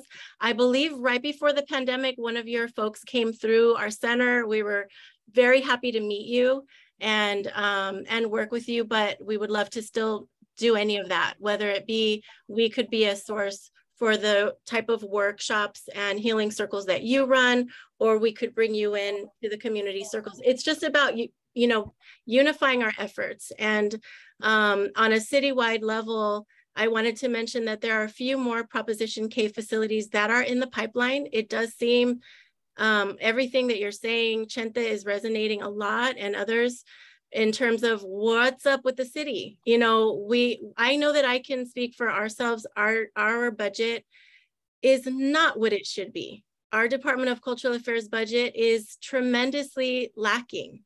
And we have to constantly push and advocate for ourselves that we need this funding because we are on the front lines with our youth, with our families, and we want to do preventative measures so that they, you know, we don't need more policing in the streets. We want them to be productive and, you know, tapping into their human potential, whether it be as artists or not as artists. We believe everyone is an artist at our art center, and that is only one avenue. But so I wanted to share that there are other Proposition K facilities in the pipeline. We are also at the table for funding for high quality programming dollars for that are you know, being circulated and being sought after right now for the 2028 Olympics coming to our city. We believe that we should be at the table for those conversations, even though we don't offer sports and recreation. It is about all around services, and the department absolutely is going to be a part of that conversation. So there will be more funding for high quality programming due to that source. And there's also going to be a citywide RFP that goes out by the Department of Cultural Affairs to respond also to mental health services. This came after our community. We offer community circles just for the Lincoln Heights community, but during the pandemic, we've been completely open because we've been virtual. But this is an opportunity for citywide funding, and they are working on the RFP now. It should be coming out within, hopefully by the end of the year. I'm not sure, that's not my division, but I was at a meeting and I got this information from our assistant general manager actually, so that programming around mental health and healing can be administered citywide in programs in partnership with the Department of Cultural Affairs. So I'm more than happy to connect with you all or anyone who would like that afterwards. My email address is my name, which is angelica.loa, that's spelled L-O-A, .perez, that's P-E-R-E-Z, @lacity.org. So, and you know, you can also find us on Instagram, but I'm just really honored and eager to be a part of the actions that need to take place after discussions like these. Thank you, Angelica. I think we should have invited Parks and Rec, but we've tried to engage with them so many times. But yeah, like the Prop K funds, right? I just want to make this quick, but like the roller hockey rink, that was a $3 million roller hockey rink. And we're seeing it being rented out to a roller derby club, a private roller derby club, instead of serving our community. It's always locked up, right? Yes. Maybe roller hockey is not as popular as it was in 2011, right? But then also the Dodgers Dream Fields, and somebody sent me a video last week from Lincoln Park of a woman doing javelin practice in the Dodgers Dream Field, like they were renting it out. There are two of them and they're permanently locked at Lincoln Park. And it's just like, and then the Parks and Rec behind the 99-cent store has been under construction, and they're putting all this concrete. They're making these soccer fields that have AstroTurf that are permanently locked, like at Albion. It's ridiculous. Yeah. These are called green spaces, right? So it's a big thing.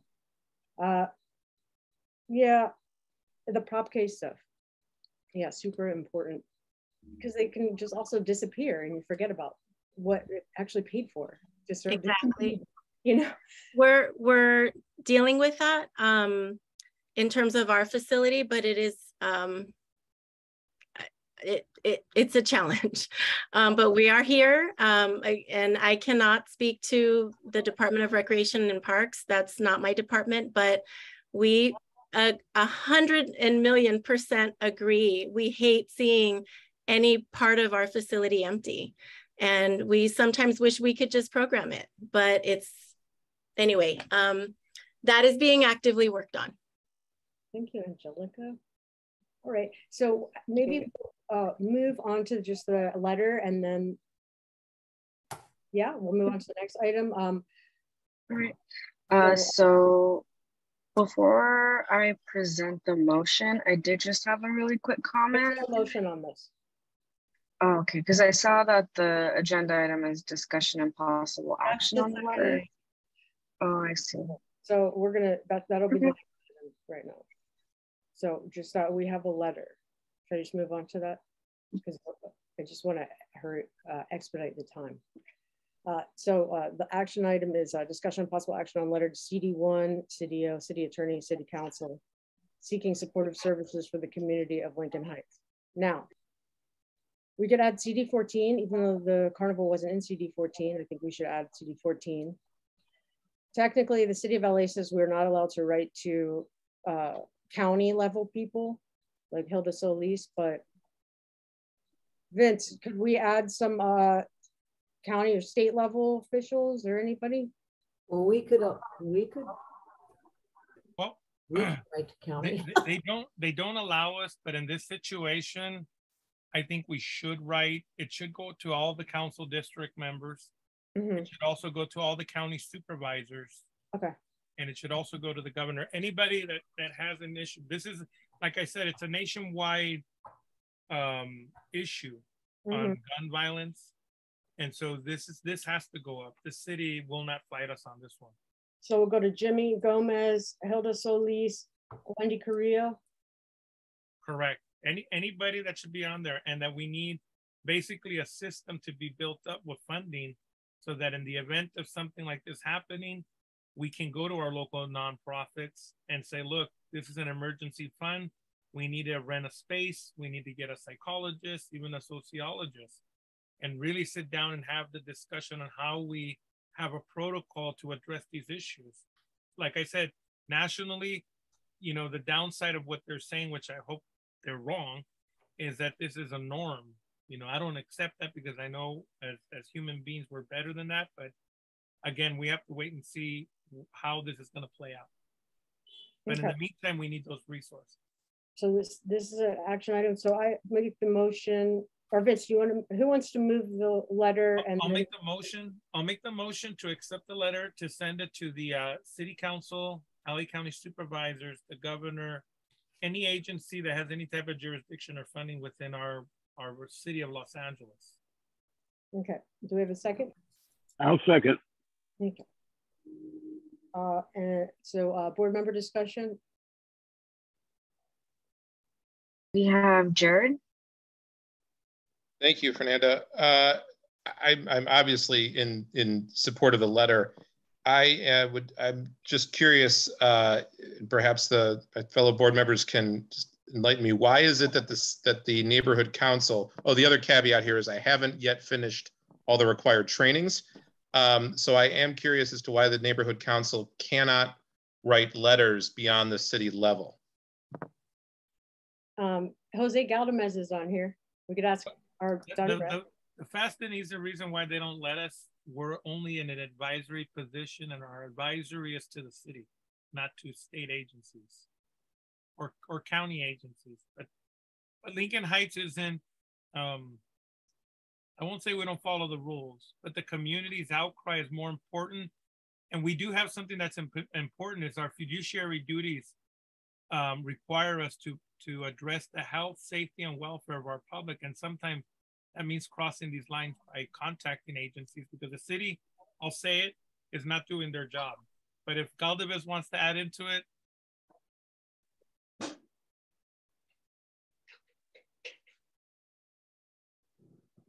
Good evening, it's Jose Galdamez with the Department of Neighborhood Empowerment.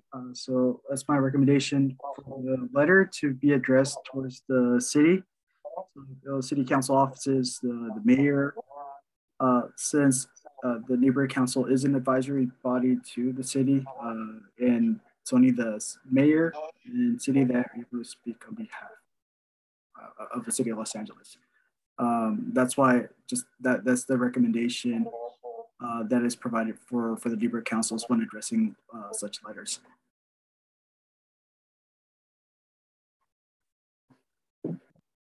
Advice. Thank you. Thank you. We have Selena. Hi, everyone.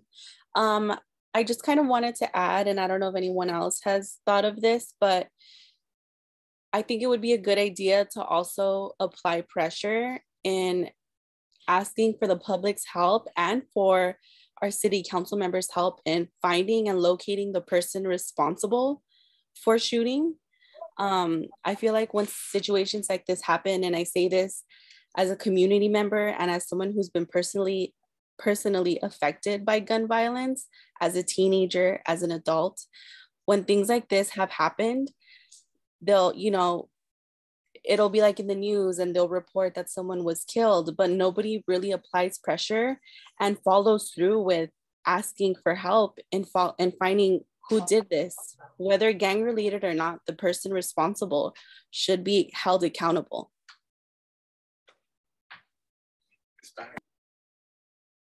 Thank you, Selena.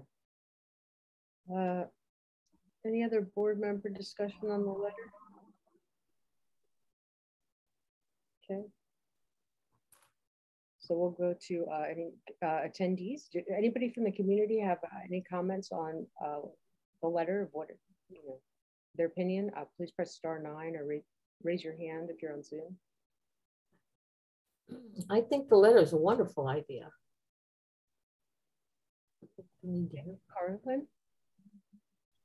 Yeah, I was just going to say thank you for writing it. I mean, I think we need that. We need some pressure for the city to fund programs and needs in Lincoln Heights.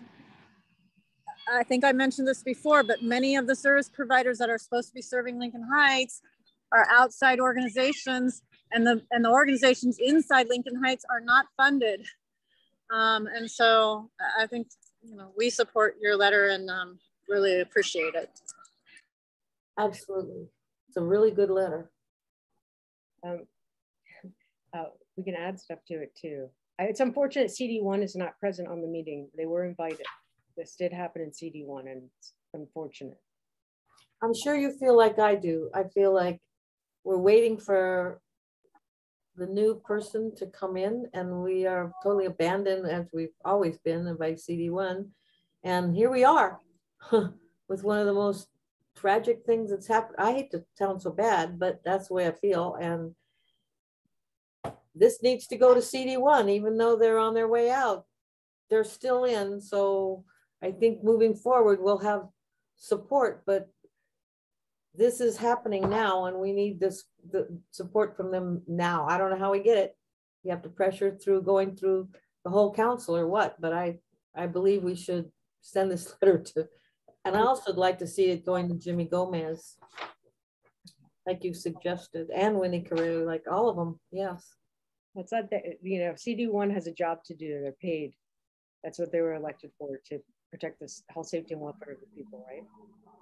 So it's not an option to ignore this. So that's why it says demand. We have Angelica. Thank you. Yes, I also wanted to lend our support of the letter. I think that it's absolutely, I don't think it's an option. I think it needs to be sent. And I wanted to ask, the reason I rose my hand was to ask why CD1 is not mentioned. As you said, Sarah, this did take place in CD1, and I think that should be front and center. And I think that, you know, I've written many letters on behalf of the department in the past, and we send letters that are of this nature, of this weighty importance, to not only the mayor and the council offices that are affected, but to the entire city council members.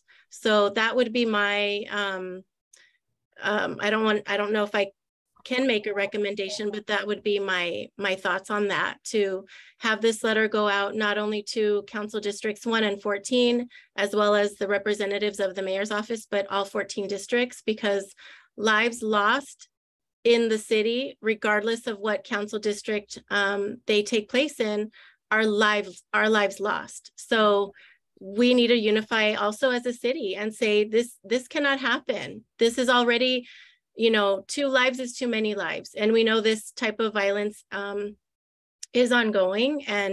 But we need to make very loud and clear that this is unacceptable and we need help. And that's the other thing I wanted to add is what's happening to identify the gun, the person who did this.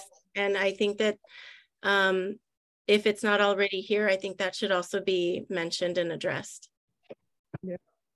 The LAPD released the image that they had last night. They released it to the press of the assailant. It's a very grainy video from CVS. So the incident occurred in front of CVS. You can't see who it is. It was a person on a bicycle. That's what it says. In my opinion, the mayor should have come to Lincoln Heights and been like, hey guys, I'm here. You know, whenever a tragedy like this occurs, and nobody's come to us, you know. So wild. But sorry, I'm talking into public comment. Are there any other attendees with a comment? Please press *9 to raise your hand, or *9 if you're on the phone, or raise your hand if you're on Zoom. All right, we'll go back to Mel. Mel? Hey, I don't think someone said this. If so, I'm really sorry. But the part about providing mental health services to anyone who is a witness, can that be more broad? Okay, so we're gonna change that wording on there. Right. So we have the first and second. We have the comments. So I guess we'll move on for a vote for the letter. Correct. Correct. Just with the add-ons that Melanie had, that we make the statement broad, maybe to state like the public, anybody in the public. So if we can just add that on, because Mel wanted that added on to just broaden it, and I agree. So it's a motion with the amendments. Okay.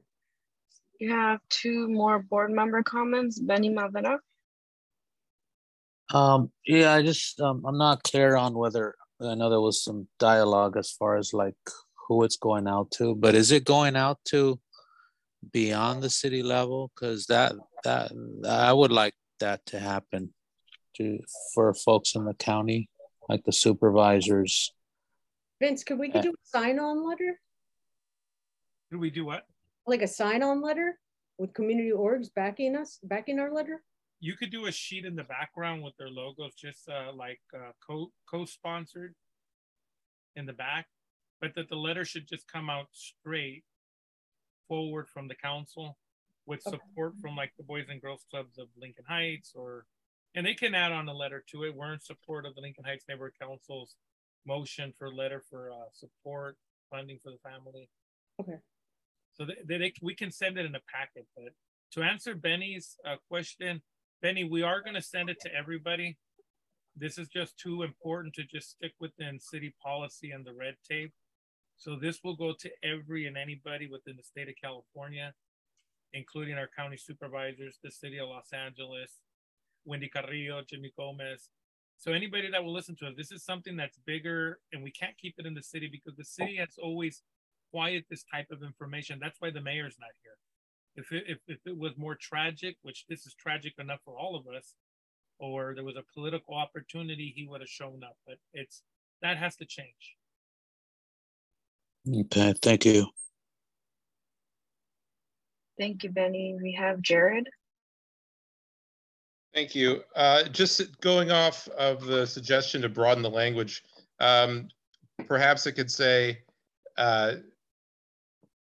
anyone directly or indirectly impacted. I think that's maybe broad enough. Vince, could we make a sort of press release, like a proclamation? Or I guess that's what a community impact statement is, for immediate release. Correct. It doesn't have a council file on it, but what we can do is make a cover sheet for it and send a letter plus the supporting letters from the orgs that are supporting it.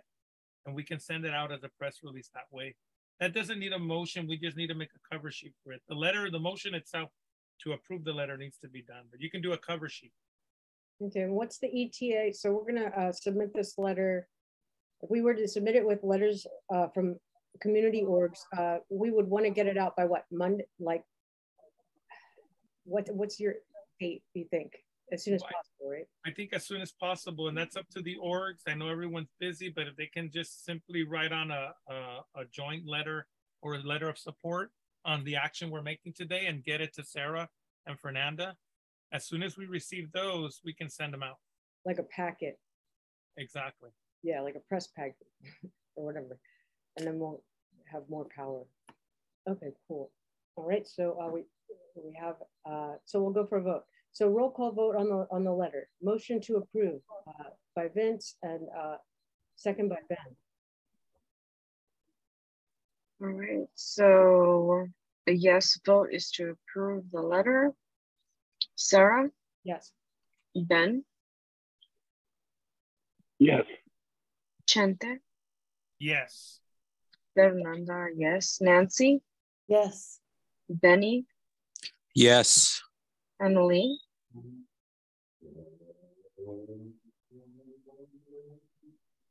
Emily? We'll come back Yes. to Emily. Yes. Yes. Melanie? Yes. Jared? Yes. Gil? Yes. Steve? Yes. Selena? Yes. Esmeralda? Yes. Sylvia? I don't believe I'm allowed to vote on anything yet.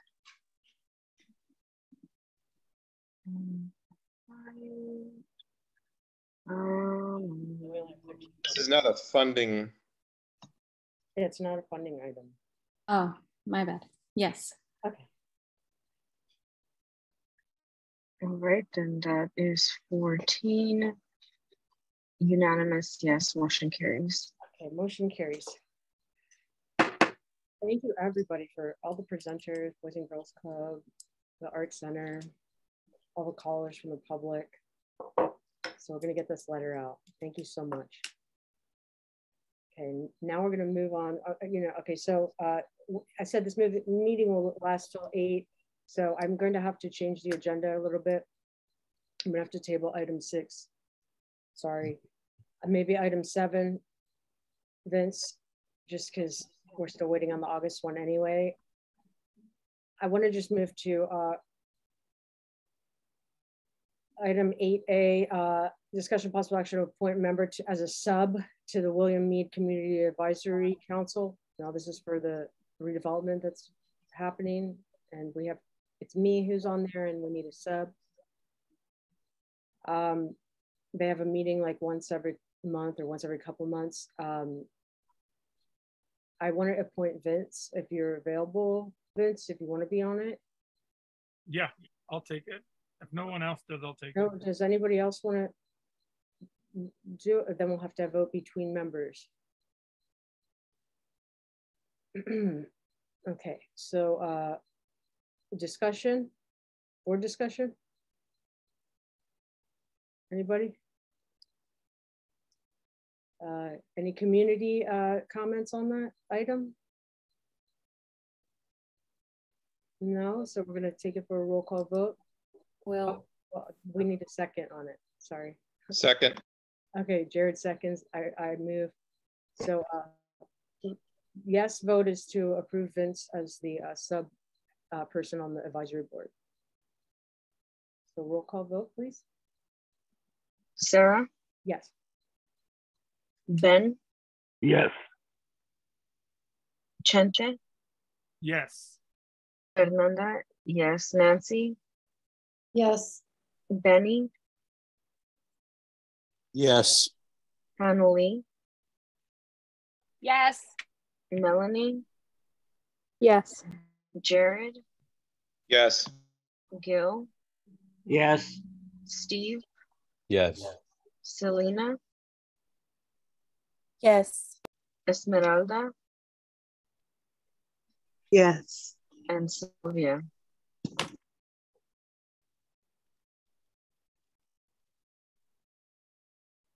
Sylvia? Yes. Okay. That's unanimous. Motion carries. Motion carries. my 2 tabs instead of 1. All right, so we'll move on to 8B. Discussion possible action to appoint 6, or it could be 7 board members to attend Civic U 1.0 2022. That's by Empower LA. It's a series of classes. Does anybody want to do this? I will appoint you. I'm interested. Okay, so Vince, I'll do So it. am I. Yeah, I'm interested. Okay, so we got Vince, Sarah, Benny, Fernanda. Yeah. Sorry. Who Mel else? Melanie. Mel. All right. Anybody else? Okay, so I guess I move to appoint Vince, myself, Benny, Fernanda, and Mel for the Civic U. Do I have a second? I second. Okay, second by Vince. Board discussion. Are these, is this, oh, go ahead, Fernie, go ahead. is Civic U virtual this year or is it in person? It's on Zoom. Cool. Yeah, it's like four little things. It's on that newsletter they sent, the Lincoln Heights newsletter, the Empower LA one. It has like the links on there. Okay, so that's any other board member questions, comments? Okay, we'll move on to public questions or comments. Please raise your hand or press *9. Seeing none, I guess we'll go to a roll call vote. So it's a move by me, second by Vince. Motion is to approve the appointees for Civic U. Sarah? Yes. Ben? Yes. Chente? Yes. Fernanda, yes. Nancy? Yes. Benny? Yes. Annalie?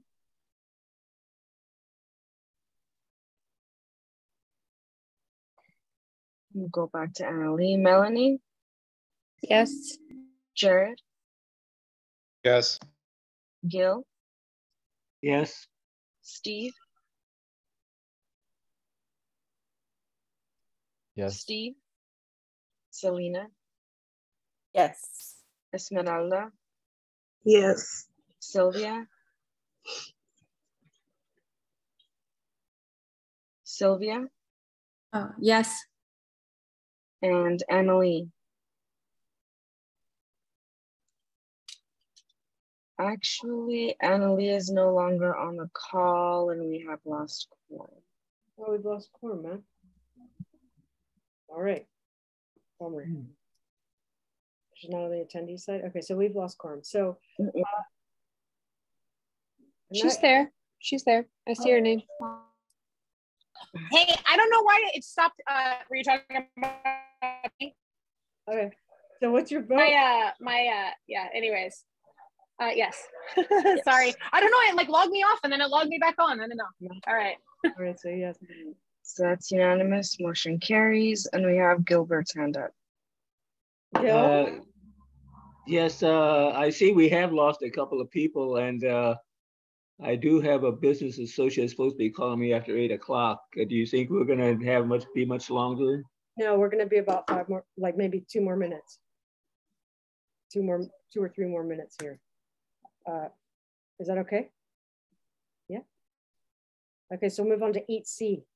Announcements of vacancies. I'm hereby announcing the vacancies as of September 15th, 2022. Youth rep ending in 2025. That's a vacancy. Business rep ending 2025. Another business rep ending 2023. Community-based org rep ending 2025. Another community-based org rep ending 2023. We need an Area 3 representative resident ending 2023.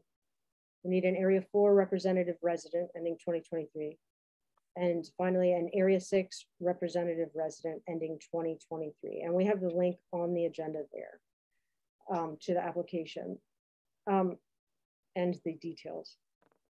And so Secretary, Treasurer, or Vice President, do we have any application submissions for any of the vacancies? I have not received any. Okay. I haven't either. All right.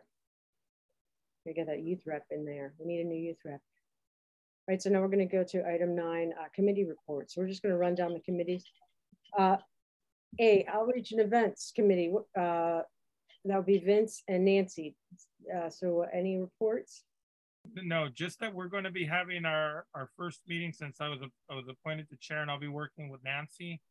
And so we're going to hopefully start working on a couple of projects that are going to come up, which include probably like the movie night, since we bought all the materials for it, and we're in need of the projector now. And we'll put that on our agenda to discuss with Nancy and some ideas. And we're also looking into possibly doing rep area, yard sales to bring people together, because that's always something good to be able to clear out a garage or some stuff you want to get rid of, stuff that can be donated, and then also have the waste management have the bins out, so that if you guys have any bulky items, they can pick them up right then and there, so that they don't end up on our streets.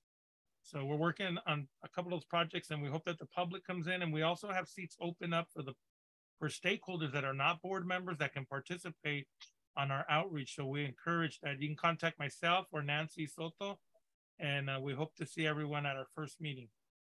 Thank you. Hi, sorry, I have an announcement too. Yeah. Hi, this is Nancy. We are also going to be at the Healthy Neighborhoods Resource Fair that the Wall Las Memorias is setting up for everyone. So it's Saturday, September 17th from 4 to 7 p.m. And then after that, they're screening a movie. So they're having movie night. And this is at Lincoln Park at the Wall Las Memorias at the AIDS Monument. So we'll be there. And then also, we've been in talks with the Natural History Museum for some time now. And we have a date for our Lincoln Heights date at the Natural History Museum. So October 1st. So we're having our, we'll all get like a special code for free entrance all day Saturday, October 1st. So there's more to come on that. Oh, that's a good, maybe you could link up with the Boys and Girls Club, like shuttles or something. Yeah, exactly. All right, cool. Okay, cool. Thank you. We're gonna move to P, Planning and Land Use Committee. That's me and Benny. I have an announcement about on Saturday at the library, at the Lincoln Heights Library at 2 p.m. They're showing a movie for anybody who wants to go. It's like Buzz Lightyear movie, but it's for kids, so they're utilizing the space for events. It would be good for any families. What are my things? So we're gonna have our next Planning and Land Use meeting on September 21st. And if that doesn't line up, September 28th. And I want to make a comment. We may be absorbing some of Chinatown's land use issues because there has not been, they need some help. And it directly affects our community, and those are developments around Dogtown, William Mead. And so we're going to be helping our neighbors by picking up some of the land use issues that may be sliding under the radar. And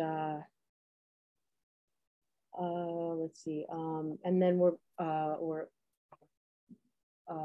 thinking about with Parks and Rec, with looking at the state of the park today. Lincoln Heights Recreation Center, we have a 99 cent. It needs community oversight. So we're going to work on forming, we don't have a community, what is it called, Vince? A CPAB or Community Advisory Board? Yeah, PAB board.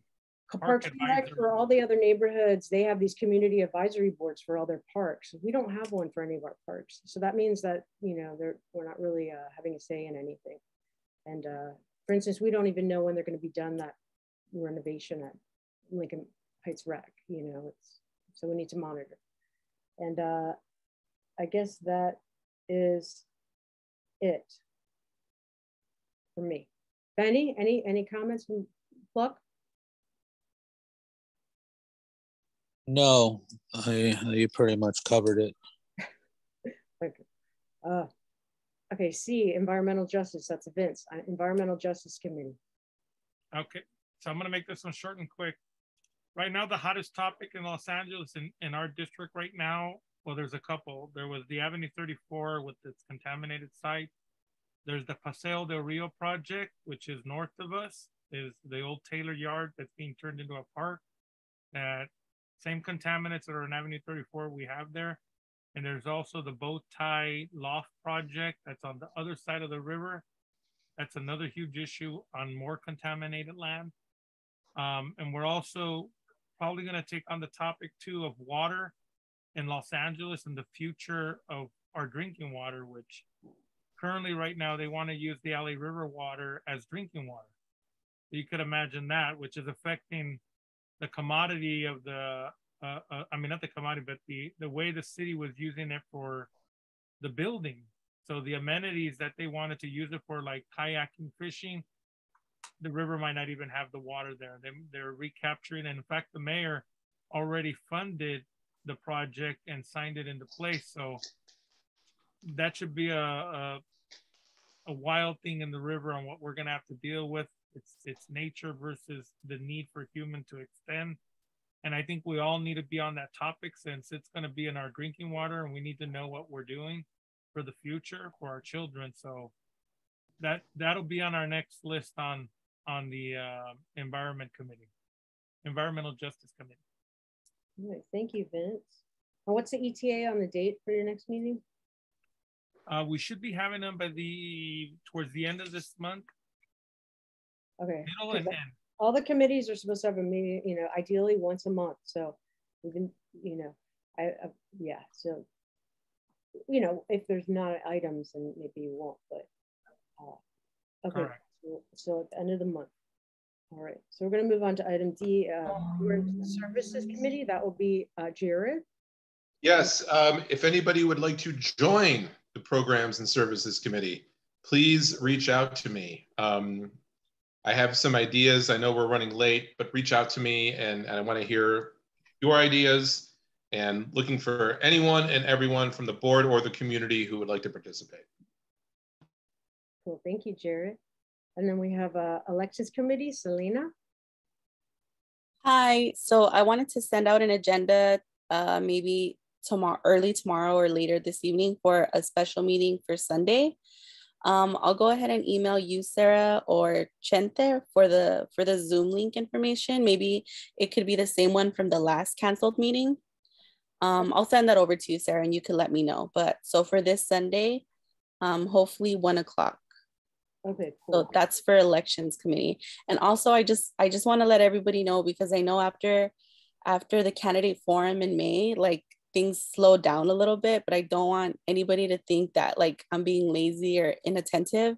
I'm applying to law school and it's been like really hectic for me. And I'm just trying to not spread myself too thin, but also do my best here, so yeah, let me know if you need help with that. I'm in the trash. Oh, I have a lot of material. Yeah, it's pretty great. But yeah, I wanted to, just communicate that with you guys. So, All right. We would never think you're lazy ever, Selena. Thank you. All right. Thank you, Selena. All right. So we have Holiday Committee. That would be Annalee and Richard. Annalee.